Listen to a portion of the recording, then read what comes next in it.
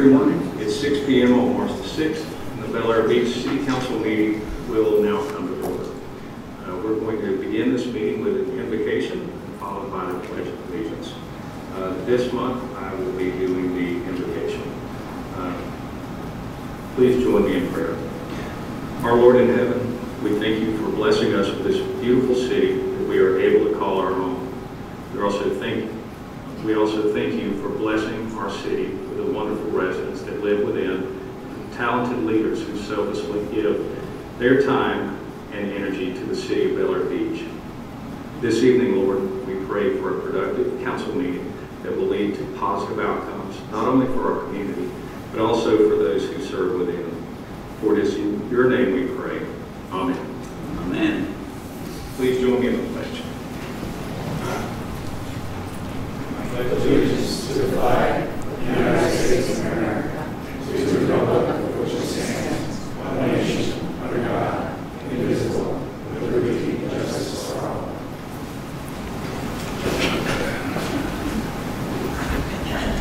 Ms. Gentry, would you please call the roll? Councilmember Frank Bankert. Present. Councilmember Belinda Livingstone. Present. Councilmember Lloyd Roberts. Here. Councilmember Mike Zabel. Here. Vice Mayor Jody Shirley. Here. Mayor Dave Gaddis. Here. City Manager Kyle Riefler. Present. City Attorney Randy Mora. Present. And Councilmember Leslie Notero was unable to attend. Thank you, Patty. Our first order of business is approval of the agenda. Motion. Do I have a motion? Motion made by Frank Bankert. Do I have a second? Second. Second by Mike Zabel. All in favor? Aye. Any opposed? The agenda is approved. Now we move to citizens' comments. If any citizen would like to address the council about a topic not already on the agenda, please raise your hand and wait to be called on. We ask that you limit your comments to no more than 3 minutes. If any council members would like to respond to the citizens' comments, please hold your responses until we reach council comments at the end of the meeting. Before I call on anyone in the audience, I already have one card from Ms. Vicki Dwyer from 111 14th Street. Please step up to the podium. And it's my understanding that Debbie Mall has yielded her 3 minutes also. Good evening, Mayor Gaddis, councilmen and women. Thank you for serving our community. My name is Vicki Dwyer, and my husband Russ, our Marine son Peter, and I live on 14th Street. We moved here just 1 year ago and mostly love our community.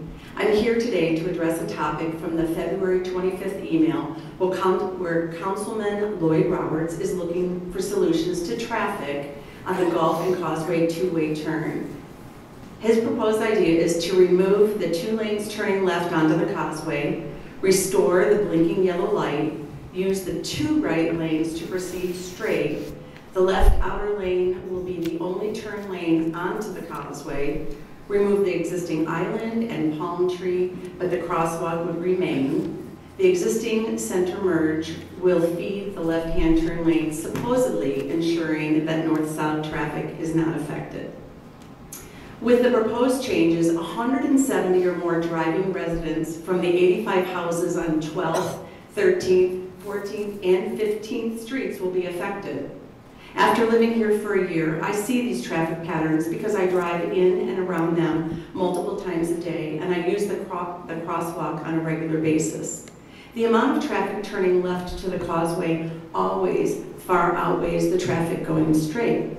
What would be the purpose of creating 2 lanes to go straight toward Indian Rocks when this is not a traffic problem and we're just quickly into 1 lane anyway? As I dissect this proposal, I will agree that a blinking yellow light turning left is long overdue. The rest I am completely in disagreement with. As a resident of that immediate area, I can attest that there is always a backup of traffic turning left on the causeway during the heavier traffic times. But cars are able to condense into the 2 turn lanes and then make the turn. Having a flashing yellow light will absolutely allow them to keep moving. Currently, to turn left, I have to sneak out into traffic and wait in the center lane until there is an opening or the traffic clears up.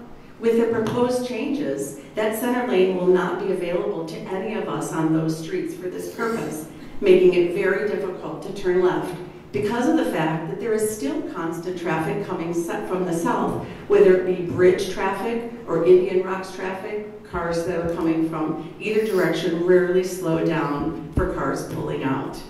It would be much more difficult to get into that turn lane because no one is going to let us cut in. It will be even more difficult to cross through that single long lane of cars to get to the far lane to cross toward Indian Rocks.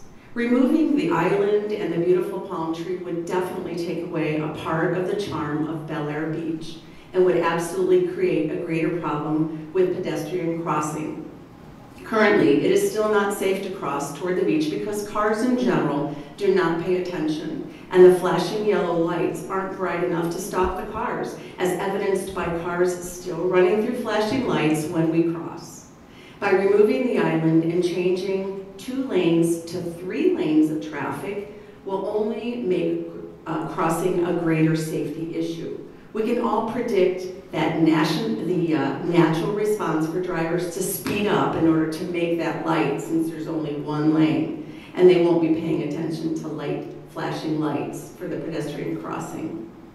After talking with many neighbors within the community, no one can understand why this change would be made. Moving forward with this proposal would be a mistake and a complete disservice to the surrounding residents and will highly restrict our ability to get out of our streets. The only part I support is the left turn arrow to a flashing yellow.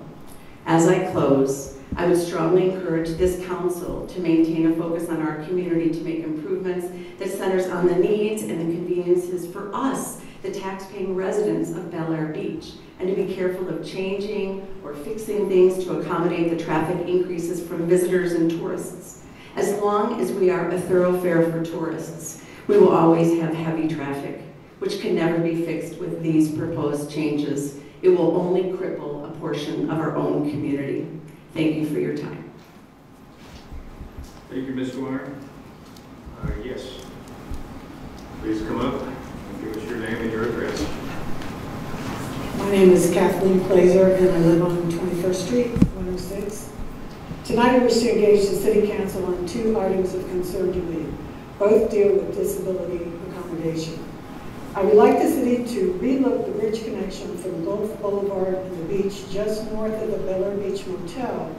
I brought this up to a council member last year and have heard nothing. Perhaps together you can come up with a plan that doesn't exclude the handicap living close by and using this path to the beach. This relatively new bridge structure does not meet the requirements of the disabled residents near its location. Last year, at the end of the summer, my son and my handicapped grandson took the bridge to the beach. My grandson rides in a canvas wagon as he is unable to walk and his motor skills on his right side are poor. My son and grandson reached the edge of the bridge where it meets the beach, and because of the poor design of the bridge, the wagon tipped over. My grandson and son were tossed to the ground. My son fell trying to stop the wagon from overturning. Soon after, my son tried it again, approaching the beach at a different angle, and once again, the wagon was tossed and my handicapped grandson was tossed with his dad onto the beach. My grandson is now afraid to get to the beach using this path. I walked the bridge to see what the problem was, and as a disabled veteran, I found it challenging to walk up the bridge and in, especially when it's sandy. The handrail was too wide to get a grip, and I was afraid I was going to slip and fall. The second disability accommodation I would like to bring to your attention is that my grandson is learning to walk with a small walker. And since we have no sidewalks, he walks in the street. I would like to see if the city can put up traffic signs or warning drivers to be aware there's a small disabled child on 21st Street. Thank you. Thank you, Ms. Glazer. Yes, John Hensick.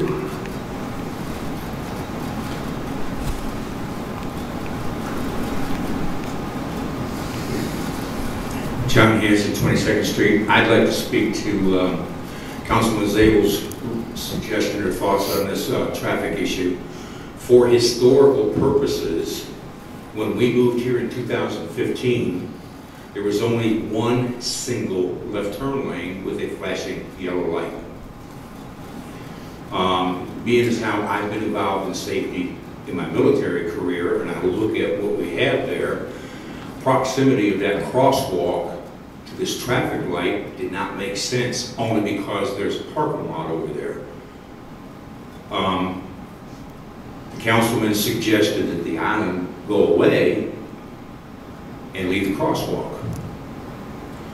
You're still, irregardless, going to have traffic jammed up, no matter how many left turn lanes you have. And again, previous administrations, for historical purposes, have attempted to work with the city of Clearwater Beach to no avail. We are, because of their problem and that rotary, we're the default to get to the beaches. I don't know what the solution is, but if I were in a position to help make decisions, I'd take the crosswalk and the median out altogether. Traffic being what it is, I understand. It can be backed up all the way to 22nd Street. Unfortunately, we've learned in the time we've been here, we get our stuff done Monday through Friday and limit any vehicular movement on the weekends only because you can't get in or get up on the Gulf Boulevard. And even when my wife and I will walk to the beach over there by the motel, it's next to impossible for traffic to yield 3 lanes. Thank you. Thank you, Mr. Hansick. Yes, sir, Mr. Mall.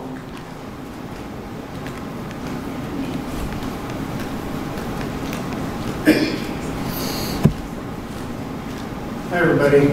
Roger Mall, 115 Causeway Boulevard, across the street. I just learned about this island proposal to banish it, so I thought, the previous gentleman, to give a little historic perspective. Originally, when I came, it was over 20 years ago that we moved into the community, and at that time, basically, anybody who tried to cross Gulf Boulevard was a target because the same traffic that you see now was there without any kind of controls. And especially since this first beach access is so close to the turn, people take that turn and then just fire up. And so when they put in the 2 islands, that basically helps solve that problem because of the flashing lights. Now with the flashing lights, I think they'd be more effective if we changed the color, just because every construction truck in the area has amber lights. But for you guys, I can see where it's frustrating for the people who live farther north, trying to get that light. Whoever it was when they made the double turn lanes that came up with the idea that it would be a left turn only, that was, I think, a poor decision because the poor people that are north of Causeway, you have to wait forever because you can't turn when there's no traffic coming the other way. So doing the flashing light would make a huge difference, and I see that as really being the only remedy for the people turning left, because if you take out those islands, what had happened before they had the islands in is not only were they rushing and not paying attention to our citizens, but it backed all the way up. Even during spring break weekends, it almost went all the way to Clearwater. So that would affect everybody getting out onto Gulf Boulevard, and we're basically trapped inside our community because people won't let us in order to get out to Gulf Boulevard. So I would suggest that you rethink taking out those islands, just because I remember the headaches that we had before we put them in, and the downgrading of safety that was there by not having those islands. So I would suggest that we keep the islands and maybe even put one farther down so that the people that are at the north side of the city can get out, and the people trying to get to Clearwater Beach make it so that you can't get by. Thanks, appreciate it. Thank you, Mr. Mall. Anyone else? Yes.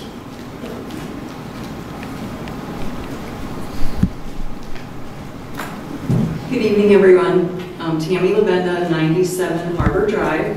I'm here tonight just to give a couple of save the dates for the new Bel Air Beach Community Foundation, our new nonprofit that we started in November. A quick save the date for our spring fundraiser, the Earth Day Sunset Social, on April 22nd from 6 to 9 p.m.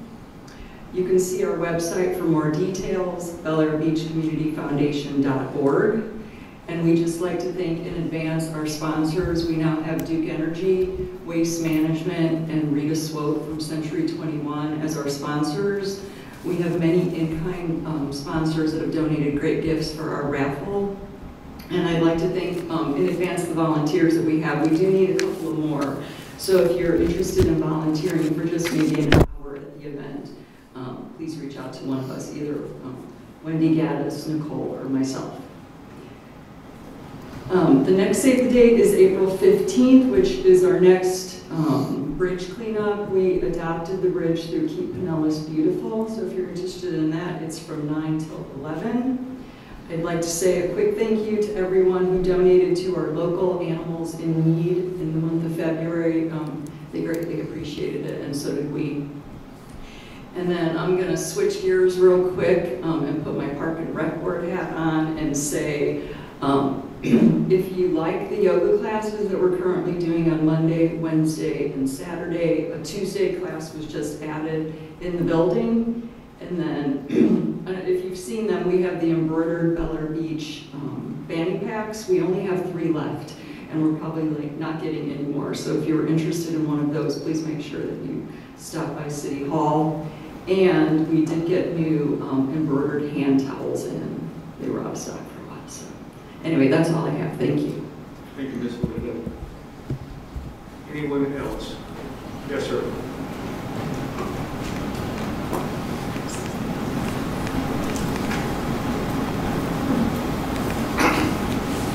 Randy Levis, 13th Street. I think the idea about removing the palm trees in the island between 12th and 13th is really a terrible idea. There's nonstop traffic going northbound to Clearwater. I live on 13th and we can't get out. It's so bad for the people on 12th that they loop around and come out on 13th just to give them a little bit better of a shot. Okay? I sent an email last week extensively detailing a lot of issues with this plan. I don't know who saw the email or the video. I took a video out on the street of all the traffic. I don't know if anybody saw that. I saw the video either. I can't ask here because you don't allow questions.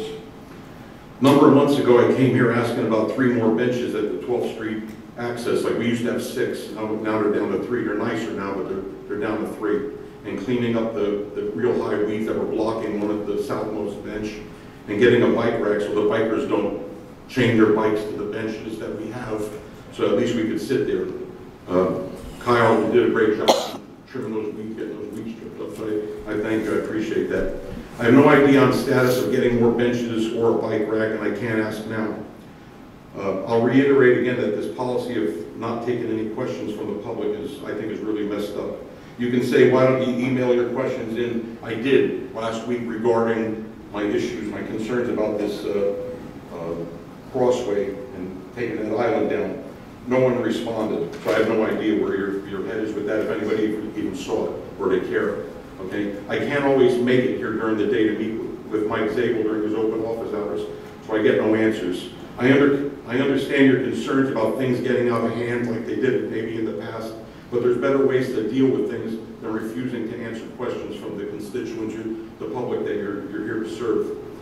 I like to say Bel Air Beach has implemented the Wawa management technique. Okay, I go to Wawa all the time. I used to go with my wife for breakfast and lunch, and they have tables. We could sit out there and enjoy our lunch and breakfast and whatever. Wawa had a real big issue on Missouri Avenue with all the homeless coming from all over the place, taking up those tables. So the Wawa management decided they get rid of 2/3 of the tables. That way the homeless won't have anywhere to sit. Okay, so I think there's other ways to deal with unruly people or people that are, out of line or asking crazy questions or doing something, but just to say that you're not taking any questions, where's the public to go to get answers to these questions, other than trying to squeeze in a date with Mike, the thing, or sending in an email that you don't know you're going to get answered. Thank you and have a nice day. Thank you, Mr. Lovett. Would anyone else like to speak? Yes.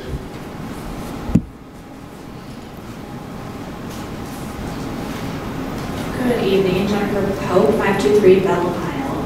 I actually, for the first time, just learned I can't ask questions, so I do not have anything prepared. But what I wanted to talk about is the ordinance that you are reading for the second time today around setbacks. I wanted to get a better understanding of why we have arbitrarily chosen plots and land. I'm sorry. That is one of our agenda items, and I'm going to let you continue, but normally if there's an agenda item, we give you the opportunity to speak while we're discussing it. Okay. So you can continue now, or you can continue during that agenda item. It may serve you better if you wait until then. Absolutely, I definitely will wait. My understanding is that we were just going to read the title of it and vote, so if we're going to actually have discussion on it, I'd be happy to wait. Yes. Thank you, Ms. Pope. Any other comments? Yes, sir.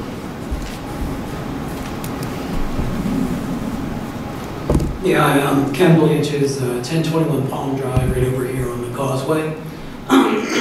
As far as removing the island, I just wanted to bring up some more of the safety issues with that.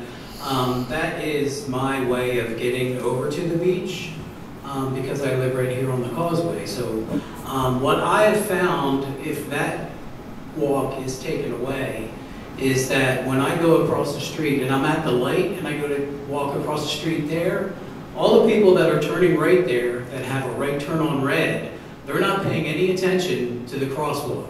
They're not paying any attention to that little light that says I'm able to walk. They're looking to the left to see if there's any cars coming. I've almost got hit probably 2-3 times after the light had changed, walking out to cross the street at that light. I'm talking the traffic light. So if we remove the crosswalk, it's, you know, that's crazy. So removing the crosswalk, I think, should not even be on the agenda. Removing the island also, I believe, is a bad idea because the island actually triggers people to see that there is a crosswalk. And I've almost got hit a few times even walking across the island with the lights flashing. You know, I totally will sit and wait and make sure that the car is slowing down because the cars, you know, they tend to not even slow down unless somebody's standing in the middle of the road. So just wanted to make that safety issue brought up. Thanks. Thank you very much. Any other comments? All right, citizen comments are closed. All right, now we are on to item number 3. This is a presentation, the Pinellas County Sewer Rehabilitation Project. Yes, sir. Please come on up and introduce yourself. Mayor and council member, my name is Dennis Simpson. I'm with Pinellas County Utilities Engineering Division, and I'm in charge of the horizontal assets. And the lining projects are under my jurisdiction. I have here Joe Boggs. He's with Public Works Inspection, and he's in charge of inspection, and also have inliner contractor, and his name is John Sutherland. Cured in place lining contract, gravity sewer is a trenchless technology, and it's basically for rehabilitating deteriorating gravity sewers, and that is done by lining. And what they do is basically they take a lining thing and put into the pipe, and by air, steam, and ultraviolet light, they expand the lining and therefore stop the infiltration of water into the sewer.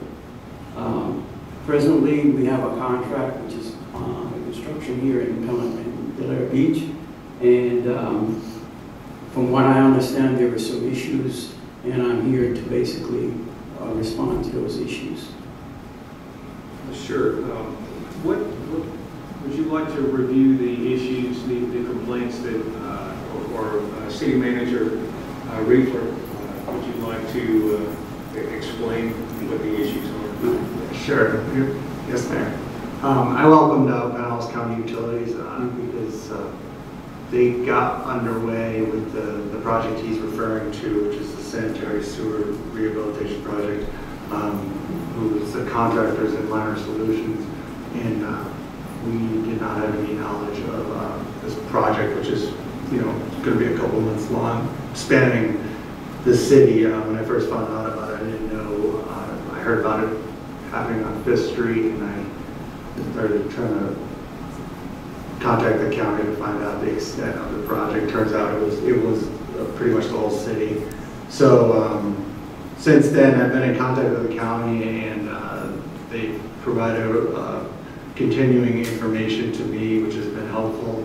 I guess at some point, we just kind of dropped the ball in notifying the city that this was coming up. And I covered with the county how important it is for us to know, because the citizens will call us first to find out what's going on. So I then, since being in contact with the county, asked if they could come out to this meeting and just kind of go over the project and address any concerns that the citizens might have due to the scope of the project. And I guess the biggest concern was why weren't we notified? And I understand that door tags went out, but it was the day before the project. And I think many people were caught off guard. And there were also some overflows where they just were unaware of the project completely, weren't at home, and came home to a big mess. Yes. We normally wouldn't notify, but we have decided that on large projects like this, because I think we're doing about 60 to 70% of the gravity sewers in Bel Air Beach. So for a project this size, I think we're going to, from here on, notify the city to let them know that we're coming. Normally what happens is that the project gets bid, it gets awarded, and then when the construction starts, they would do cleaning. At that time, we wouldn't notify the residents, but before they do the lining, because with the lining, they're basically going to be blocking this lateral flows into the line. And that's usually for a segment, say 400 feet, it only takes about a day of work. So they notify 24 hours before by putting door hangers on the residents to let them know that they're going to be doing the lining in that segment. And as they progress, they will do more door hangers. Have you installed any linings yet in Bel Air Beach, or are you only doing testing and well, let me ask. Yes, sir. As right now, I'm sorry, sir, for the record, could you please state your name? Joe Boggs with the Pinellas County Construction Administration. So at this point so far, we have roughly about 80 lines left to line. We started out with 132, I believe. So we still have 80 more to go. We're trying. I understand that Councilwoman, she was affected by it. I apologize about that. That is from cleaning the line. And like Dennis was saying, when we line, that's when the notices go out, because your sewage is actually being backed up. So the more water you use, the more chance it's going to flow back into your house. And we've also learned that if you give out a notice a week ahead of time, people forget about it. 72 hours, people forget about it. So normally what they do is on Friday, they put out Monday's notices. Monday they'll do Tuesday, Wednesday notices. About 48 hours is what they've been doing. And then, so Wednesday, so Tuesday they'll do Thursday, Friday notices. And then again, like on Thursday, they'll go back and do Friday's notices again, because it was more than 48 hours. We try to keep it around 48 hours. I don't like 24, because that is a short notice. Some people, they're like, oh, I had big plans for tomorrow, my son's birthday party. They don't work on the weekends, but you never know who's doing what during the week, especially if something goes wrong. It could be a very late night. Thank you. Just curious, what's the maximum homes that are that you've encountered that would be impacted during one of these cleanings or linings? It's really hard to say, because some of your runs might be a 200-foot line segment, some of them might be a 400-foot. Depending on how many homes, how big your lots are.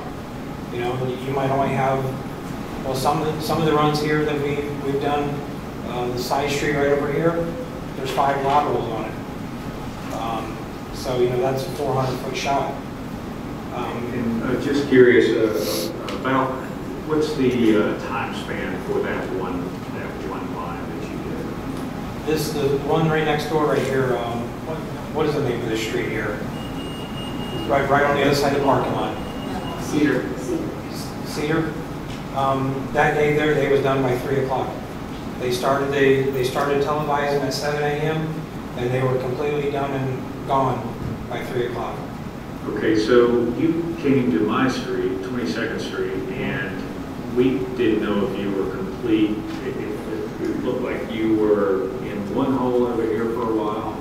That was probably the cleaning crew. Okay, and then we really just didn't know. We had no clue as to what was going on other than, hey, don't run your water after 7 a.m., something like that. I think that's what the note said.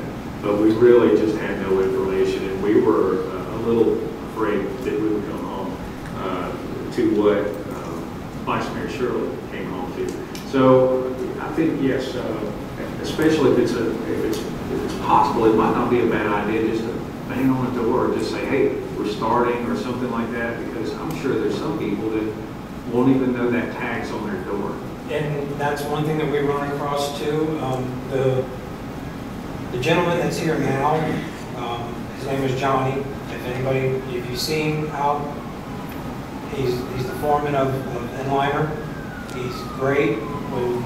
Normally when the liner goes in, he will go to each house and say, can I get your phone number so I can put you on a group text and let you know, hey, okay, you're free to use yours, you're free to use yours, you're free to use yours.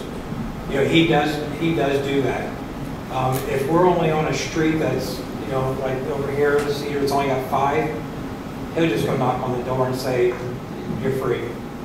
But when you got, a lot of times they try to do double shots, meaning 800 feet. So you might have 10, 15 services all together. That's when he'll do a group chat with the neighborhood. And then, he's on site walking back and forth. The guys are on site. My inspector's on site. If you guys ever see, somebody on the street, look for a Pinellas County truck. His name is Trevor Logan. He'll be more than happy to answer anything. Get with Kyle. Kyle has my contact information. My phone's always on. I always answer emails. So if anybody's got any questions, just reach out to me. I'll be more than happy to answer anything you got. Great, thank you very much. Do I have questions? I just want to add a couple of things, and that is, I think I voiced my concerns with you over the phone, but the day I came home, you were just cleaning pipes on my street. Had no idea this was happening. There was no notices, no information provided. Came home to an absolute mess because the cleaning just blew through my toilets. I'm sure, and I was not the only person on the street. I'm sure probably several other residents have dealt with the same issue. I called Pinellas County Utilities. It was told that you guys were not providing any service out there. There was no construction going on. There was nothing being done. That caused, and what they told me to do was talk to risk management. That was their only answer. They would not even research. I made them check twice with their service technicians to see if they were doing anything out there. Insisted nothing was being done. That concerned me. I had called Kyle, because at this point now it's after 5, on his cell phone. I'm sure he's probably home. He had no idea what was going on. I know you own those utility lines, but they run through our city. Any work being done in our city needs to go through our city manager, because he's going to get the first phone call. Yes, ma'am. And then all of us will get the call too. And there was no communication with anyone. So that's got to be addressed moving forward. Then as we move forward in this project, you must know today where you're going to be tomorrow. It would be nice to be able to, for Patty to send an email at least to our residents to know, hey, we're working on, whatever streets, these 3 streets over the next 3 days, expect to see a door hanger or something, so that we're aware of what's happening. Because on my street, I guess, our line's been cleaned. there's not, it has not been lined. So I don't know what kind of havoc that's going to cause in my house, but I'm really not happy with the outcome of what happened at my house that day. No, and like I said, I apologize about that. I was not aware of that day that the cleaning crew was even in the city. I was not informed of that. Which then creates the other question is, how safe are our utilities? If anyone can come into our city and tap into our lines, how safe is that as a resident? It's not very safe. It causes concern to me. Well, yes, it does. But like I said, I was not aware of the cleaning crew even being in Delaware Bluffs. My understanding they was in Largo, you know, so that's not my jurisdiction. Nothing else I can do. As far as the problem with giving you guys the schedule, it's a schedule. It says, okay, we might be. For instance, today, I can't remember what street the guys was on today because we had 2 lining crews here today. One of them has an offset joint in the pipe. They wasn't able to work.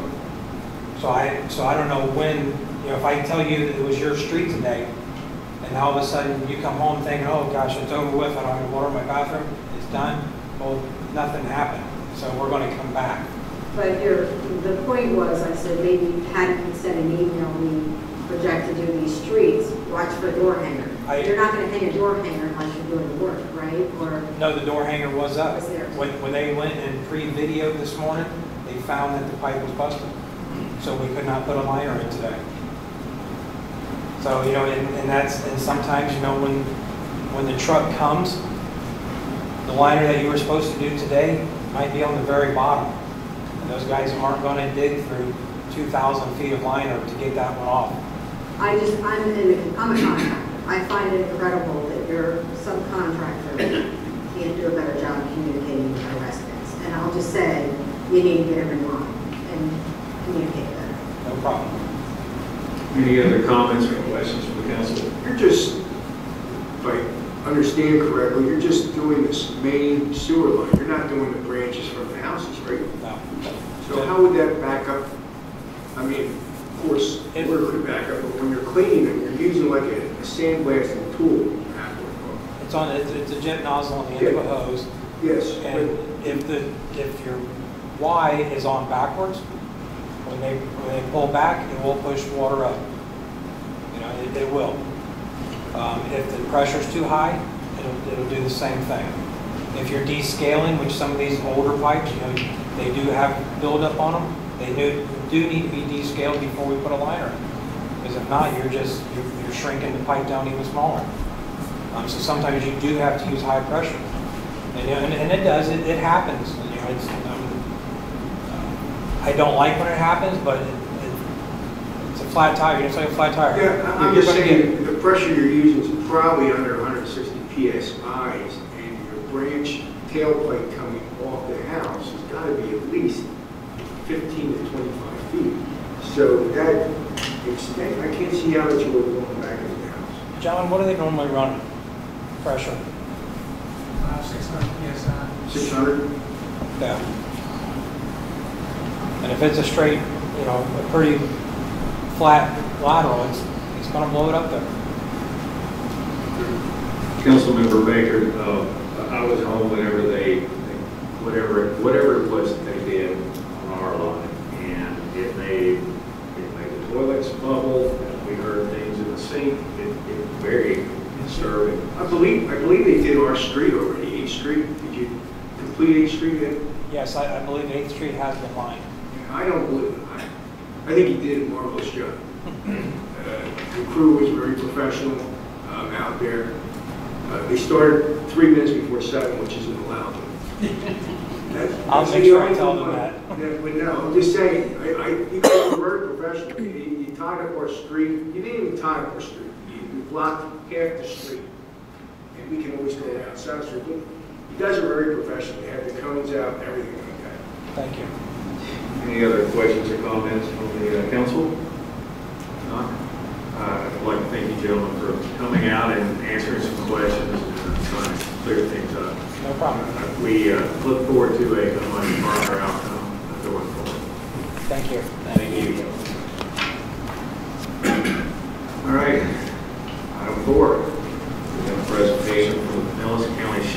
office. Beginning with the Law Enforcement Monthly Report.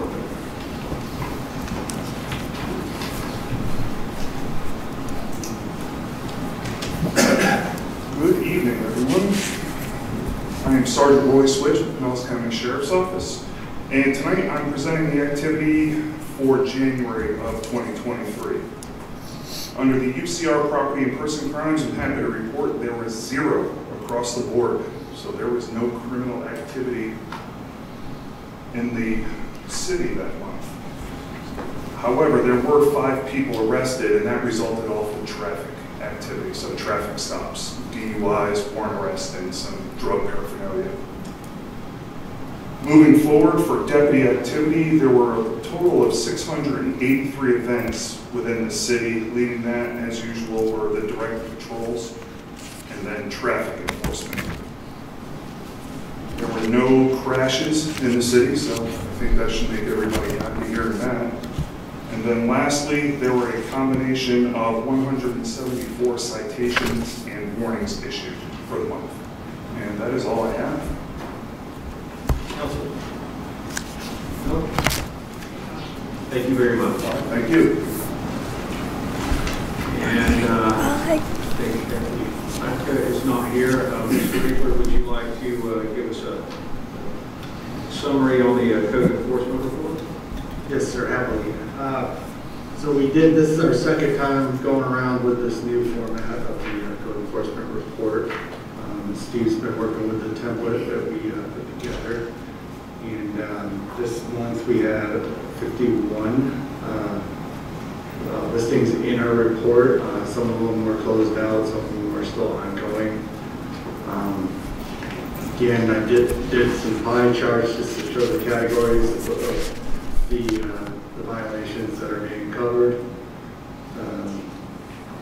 We also, the distribution of the city streets. Our outstanding code violations, we've had some developments. The dangerous structure, we had a hearing at the Board of Adjustments scheduled for March 9th. After the city attorney's been in contact with the attorney representing the resident, it was advised that we postpone to attempt to make a reasonable accommodation for the structure. So it's our intent to work forward to try to come to some kind of something that's acceptable to the city, that's within the law, and we'll give you a follow-up where that goes. We had a hearing since the last meeting on February 23rd for a resident that had some roaded hard areas, some overgrowth. So that was issued an order, a fine, and some work's been done on that property. It's not quite done yet. I'm meeting with someone tomorrow to follow up on what still needs to be done. The unpermitted remodel, construction nuisance, was a roof on Mount Boulevard. They've actually done work on the roof. Right now, we discovered that they never pulled a permit properly, so we're continuing to follow up on that. That's not closed yet. I did talk, because that house is under, it's advertised for sale. There's a title company that has inquired, and I have talked to them to give them an update on where we stand. We have a short-term rental hearing that took place in early February. That was given a fine, like we typically do with the short-term rentals. And another hearing, which was just recently on March 2nd, for another overgrowth and invasive species. So that was issued an order. We have a fine that will be starting right now. We've been told that it will be contracted to be cleaned up. Council, any questions or comments? Yeah. Kyle, there was a hearing back in, I believe, September on a tower erected on 8th Street. That's never been, in my view, in the code enforcement. mean, there was a fine assessment of $150 a day. I believe he filed for an appeal. I don't see anything in the circuit court file. I think there was an email sent to Patty that he was filing an appeal. But why isn't that on the code enforcement sheet, you know? I can explain that procedurally. Procedurally, you're correct that there were code enforcement proceedings in September that an order was issued by the magistrate. The magistrate's decision was not directly appealed, which is why you do not see anything in the circuit court. The decision of the magistrate at the time was that the responding party had to submit a permit application. I believe a preliminary permit application was received and rejected. A second attempt was made, and in response to that second attempt, your city manager found that it was insufficient and did not form a sufficient basis for the relief, if you will, requested in the form of a permit. That is the decision that was appealed, not the magistrate's decision. In the course of, after informally declaring a desire to appeal that decision, the party retained legal representation, who is certainly well versed in the matter.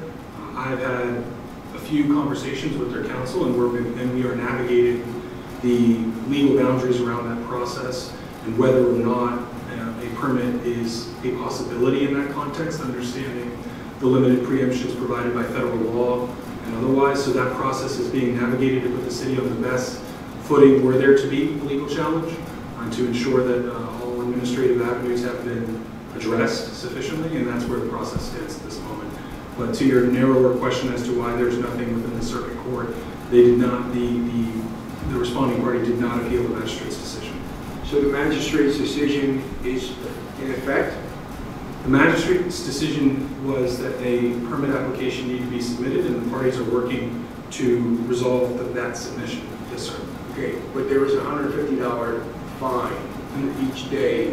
And the magistrate found that the party had complied by making a submission later in the fall. But I was told that the permit he submitted was deficient.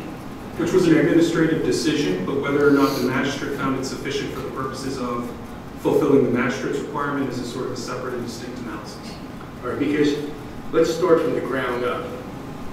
Before he put the tower up, he had a poor pack, which violated our setback rules. So why are we catering to a hazardous condition here for now? I guess this tower's been up at least 9 months. And we're approaching another hurricane season. He has done nothing to remove that tower. I get emails, phone calls, addresses every day I walk down that street from the neighbors surrounding that house. How much longer are we going to give this guy another bite of the apple before we do something? Thank you for your question. I would say your question as phrased presumes a few things, but what I would say to answer your question is, as to why are we still engaging in this process, I would say because the law mandates or dictates that we should. And my job is to mitigate the city's risks in their totality, not just from the perceived risks of the neighboring property owners, but also the litigation exposure or legal requirements as set forth by PRB 1 and the other applicable legal provisions. So we're navigating the process. As I know you attended that code enforcement proceeding, my argument to the magistrate on behalf of the city was that the property owner was suggesting that a permitting process was a futility and was some kind of charade, if you will, and there was no point in him applying because he would be denied automatically.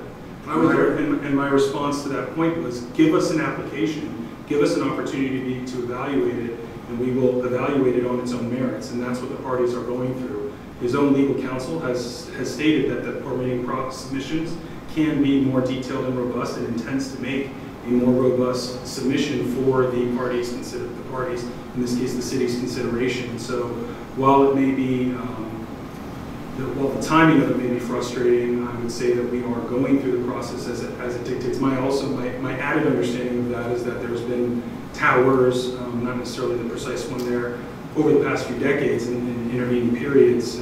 So this is not the first appearance of this structure, and we are trying to make sure that as we deal with it, we do it prudently. Well, again, there was no circuit court filing, from what I can find out what you just said. Confirmed. Okay, so the 30 days have lapsed 6 months ago. He missed the boat to file an appeal. Of the magistrate's decision, yes, sir. Okay, so that decision didn't just say he had to refile for the permit, the way I'm reading it, and then he's off the hook. Second of all, again, that tower is still there. Correct. All right, and we're not doing anything about it. Disagree. I've detailed what we're doing. It may not be a solution to your satisfaction, but as it relates to code enforcement, I work at the direction of the executive of this city, the city manager. I advise the city manager on our legal solutions, options, and recourses. And as your city attorney, I'm taking the course of action that, upon advice, the manager is in agreement with. I don't submit that the current plan of action may satisfy every party, but it is in keeping with the requirements of Florida statutes, federal guidance, and otherwise in resolving this matter. Well, you cited a case, and I found this case too, DeSmito versus Marion County, and it clearly says in the affirmative, the FCC has determined that local governments do not have to make reasonable accommodations for ham radio antenna structures for the structures are prohibited by residential subdivision governance conditions and restrictions, which we restrict. Again, why aren't we pushing this issue? Sir, I don't think that I can answer you. I don't think I can answer you your satisfaction. Remain calm. Right. I can remain calm because I don't live where it's going to, well, maybe it will fly down my street. But you have 4 residents that are very concerned about this. And they all supported you, Dave. All right?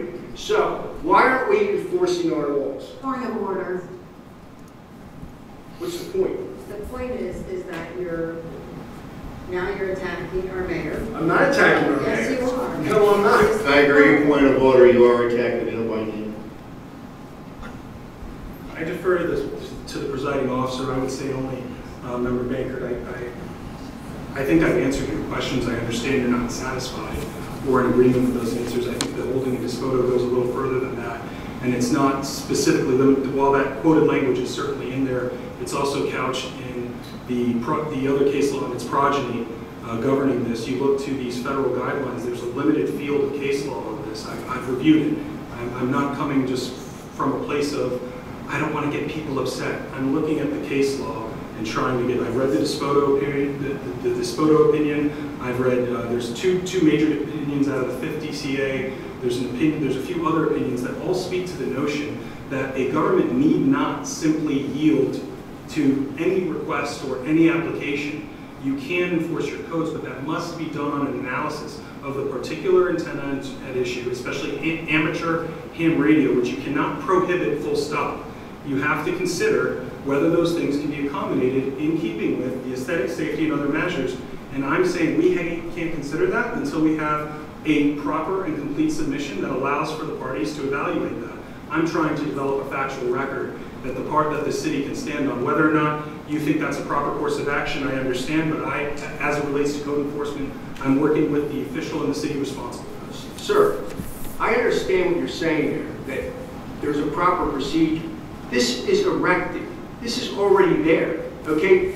If he submitted a permit and it got bounced out and there was nothing done, I'd be 100% agreement with you. But you're telling me I can go build a house, okay, get caught building the house, and then say, well, I'll submit a permit at my will. No, sir, I would submit to you that a house is quite different from an antenna. It's still a violation.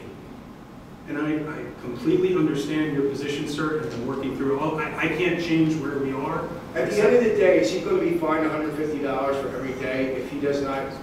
There's an outstanding fine now for $150 for roughly 9 days. That fine is outstanding. Whether or not that fine is resolved through the process of me working with his legal counsel to mitigate the city's risk and analyze the situation, I can't dispositively say that, nor do I have the authority unilaterally to either impose or remove that fine. There is a fine in place, period, fact, full stop.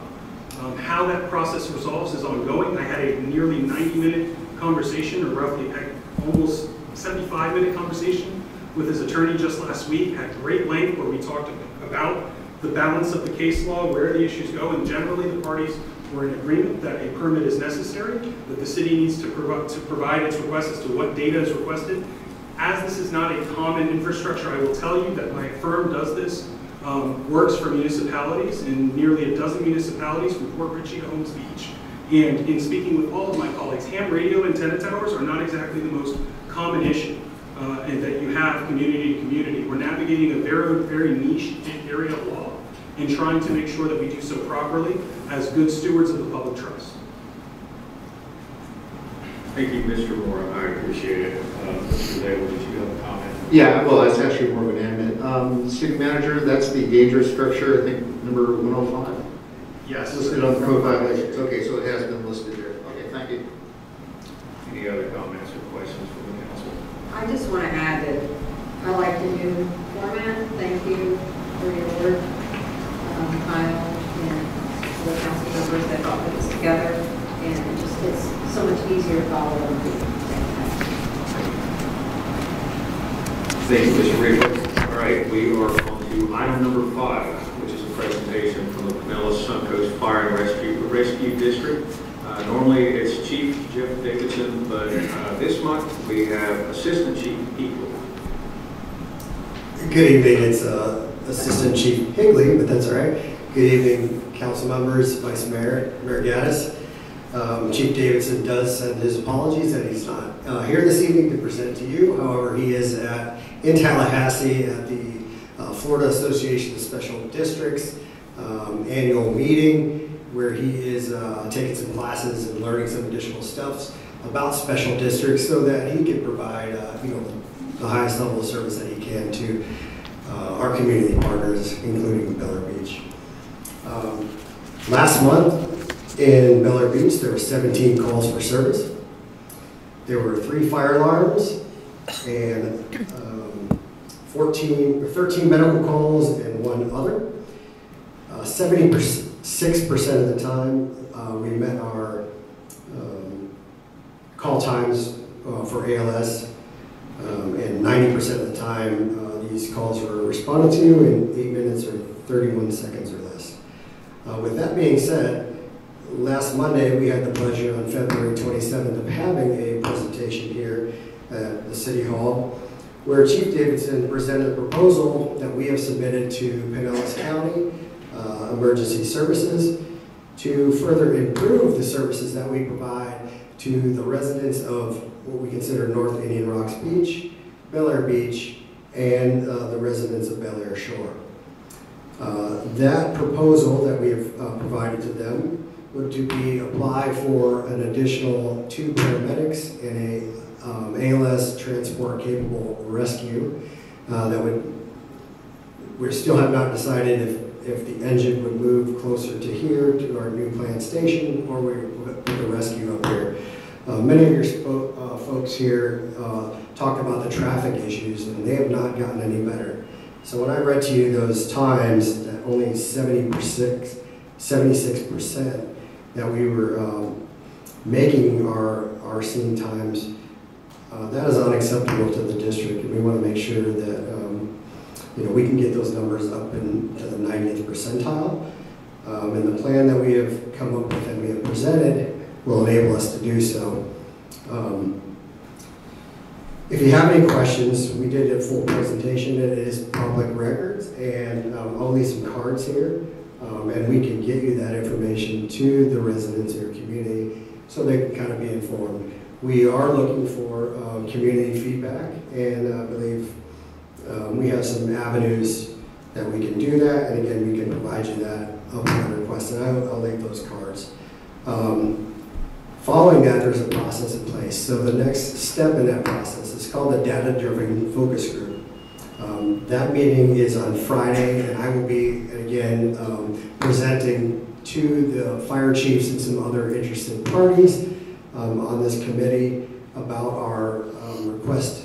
And there's about 15 other requests throughout the county that have been put forth, so we all kind of present our case.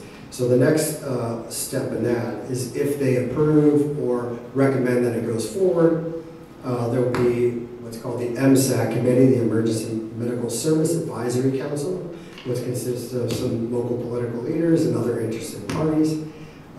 Those requests will go to that, and they will vet them, and again, they'll move those forward up the chain, and hopefully within the next few months, we'll have an idea of whether this idea and proposal will come to fruition. And again, we hope that the citizens of Bel Air Beach would fully support them, because our number one goal is to make sure that we're providing you these fire and EMS services that you pay for every year for us. Over the last couple weeks, the men and women of our district, we were able to obtain what we call an acquired structure. So if any goes down to Indian Rocks Beach, 404 Gulf Boulevard, which is called Gulf Towers, the two structures next to it are going to be, well, they are pretty much demolished and making room for some new condos. However, we were fortunate enough to have the party representing the owners allow us to trade. So how does that benefit you?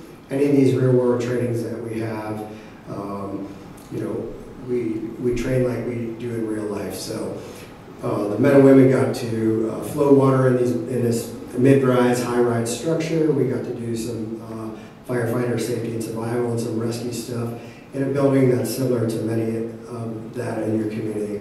Obviously the beach side and not necessarily residential, but it's great training for our folks. As far as the district is concerned, we've had a couple vacancies. We've added 2 new paramedics to the district. One is a transfer from Seminole Fire Rescue, who has approximately 3 years of service to Pinellas County. He will be put on the truck and right away be able to treat folks. The other one is a transfer from Hillsborough County. There's a several-month process depending on when the classes can get in that he will be a fully county cleared paramedic. So those folks will be starting by the end of this month, and we'll be providing services to, again, all of the residents in our fire district. So we're welcome to have 2 paramedics, and it's a very difficult thing right now. Hiring in fire and EMS is a hot topic right now. There's a lack of qualified candidates, and we got, over the last few hirings, we've obtained some stellar men in this case. We had a woman in the last one, but that will be providing the top level of care that you folks have come to expect. Lastly, Kyle and I had a small hurricane expo here in this room, and we have gotten back together this year and started planning for what we hope to be a bigger and better and annual event within Bel Air Beach. And I had suggested that actually, since we have other community partners with the town of Indian Shores and the city of Indian Rocks Beach, that maybe we would make it a district-wide event, and that every year we can rotate it. You folks have been gracious enough to offer up for maybe our next first annual event. So him and I will be working towards getting some speakers and providing a little bit more robust event within the community that everybody that we would like to invite, you know, whether they are in our Oak Coast area or Indian Rocks or Indian Shores. So we appreciate you folks allowing us to do that.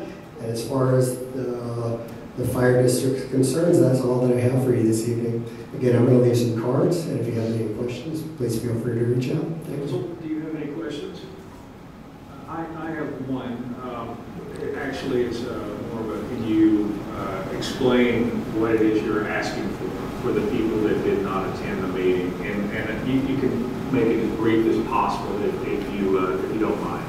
Okay, so briefly for the folks here in the community, when I started for Pinellas Suncoast 17 plus years ago, we always used to respond to our fire engine and our, well, that's where we don't have a rescue, but our engine down to the northernmost end of our district. However, that was a disservice to you folks because of the amount of time that it takes for us to get from Indian Rocks Beach to the north end of, Bel Air Beach. Finally, we went to closest unit dispatch. So unfortunately, for you folks, I would say the majority of the time, you're getting a unit from Clearwater Beach, right at Sand Key, or Station 43,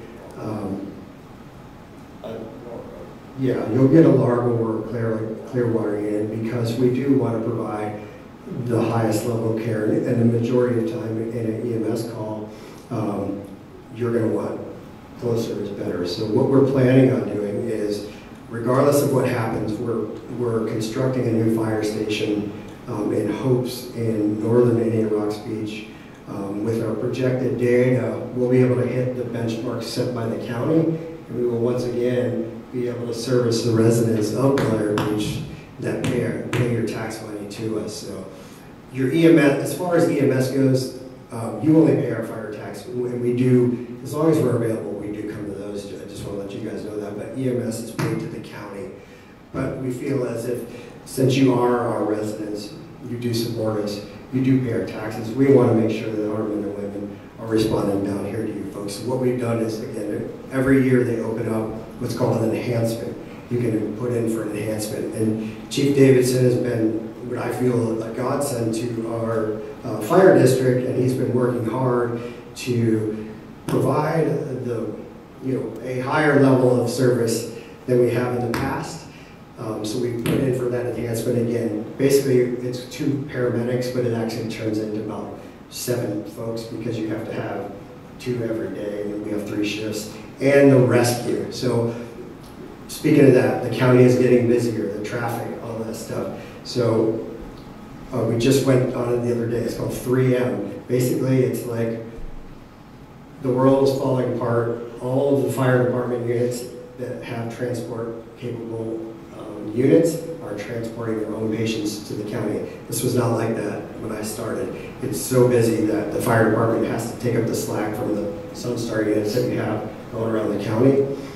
And I can tell you the closest unit transport rescue is in Clearwater Beach, Rescue 41, which is downtown Largo, and then the other one, the only other one on the beach is in Treasure Island. So adding a transport rescue to our fire district, we believe will benefit not only the folks here, but our other partners in Largo and down south where we're needed to be. And again, it all comes back to being able to be as helpful as we can to everyone in the community. We're all neighbors regardless of whether you live in this town or up in Clearwater or over in Largo. We want to make sure that we take care of everybody. So again, we have a lot more information that I can provide you. We have lots of data and facts and figures and stuff, and we'll be happy to email you that stuff out. But we would ask that you email one of us. And the only other comment that I have, which really I'm looking for a confirmation, is that this plan that you have does not include asking for any more money.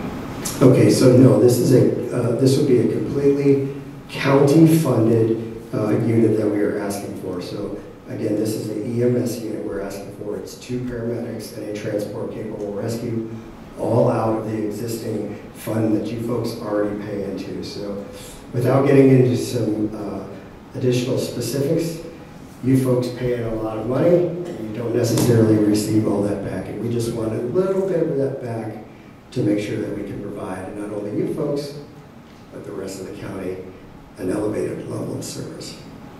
Thank you very much. Thank you.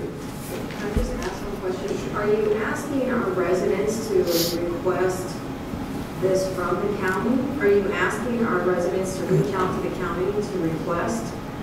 So I'm kind of confused where you're at. So we have submitted the request. However, just like you can email your state senators and say, I support this and I support that, we do have the contact information for these decision makers within the county that we'd be happy to provide to you. I have to be careful what I say at the meeting, I guess, publicly, but please, by all means, if you're interested, we can email you this information and give you a little bit more on that. So we would look, basically just say, hey, we really support what Chief Davidson and the Pinellas Suncoast Fire Rescue District is asking for, and we hope that you strongly consider it. I serve on that council, and so I will be speaking that day. Thank you. Thank you very much. All right, now we are on to item number 6.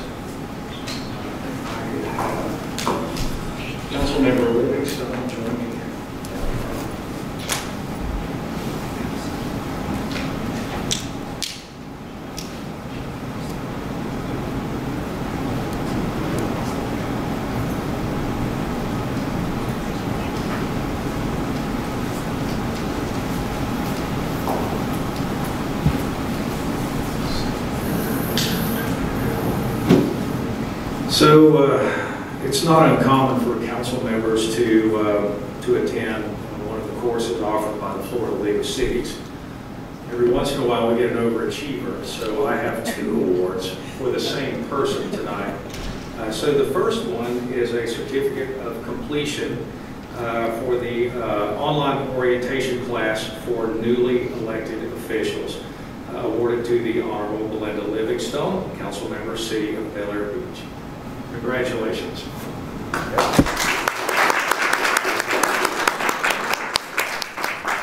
Okay, and we also have a second one, which is the certificate of completion for, we affectionately call it EMO, but it's the Institute of Elected Municipal Officials. And she completed that in St. Augustine, Florida, January 20th and 21st, 2023. Presented to Belinda Livingstone, Council Member of City of Bel Air Beach. Congratulations.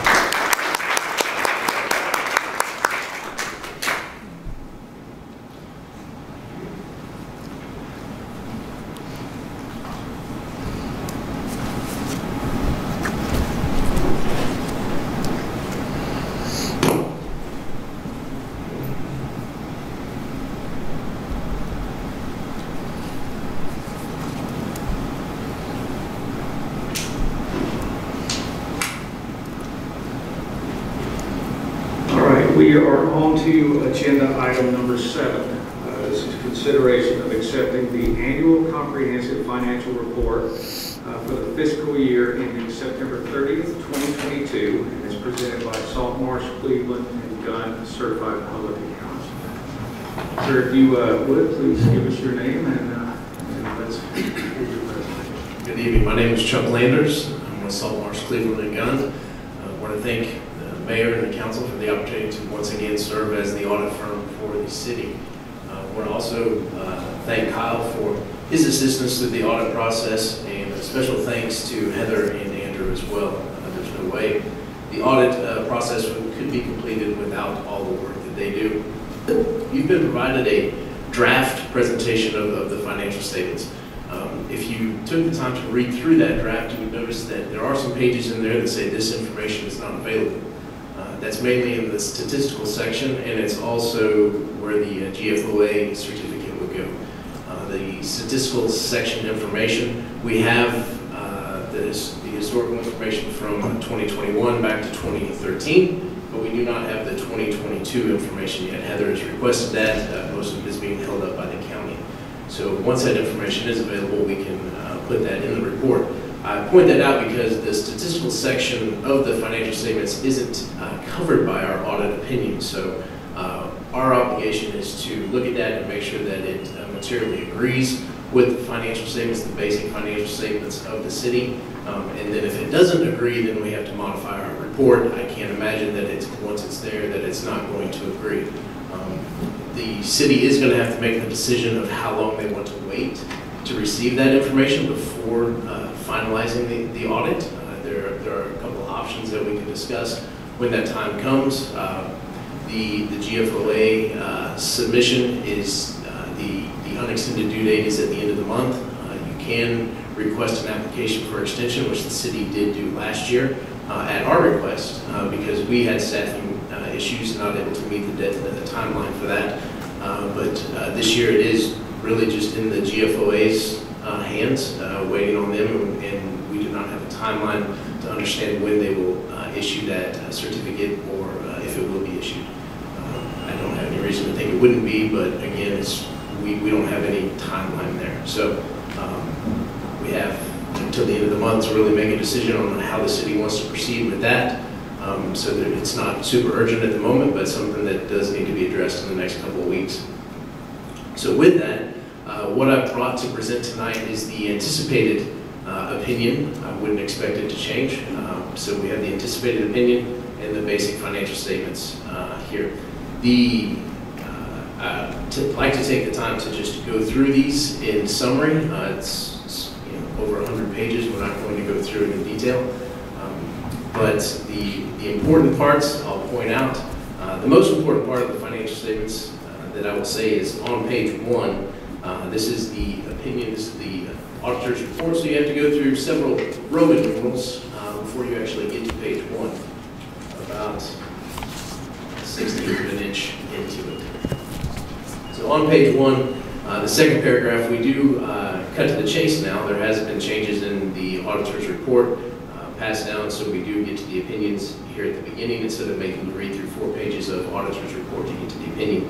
But you'll see that in the second paragraph on page 1, in our opinion, the financial statements referred to above present fairly in all material respects the respective financial position of the governmental activities, the business type activities, each major fund, and the respective budgetary comparison for the general fund of the city as of and for the year ended September 30th, 2022, and the respective changes in financial position and where applicable cash flows thereof for the year then ended in accordance with accounting principles generally accepted in the United States of America.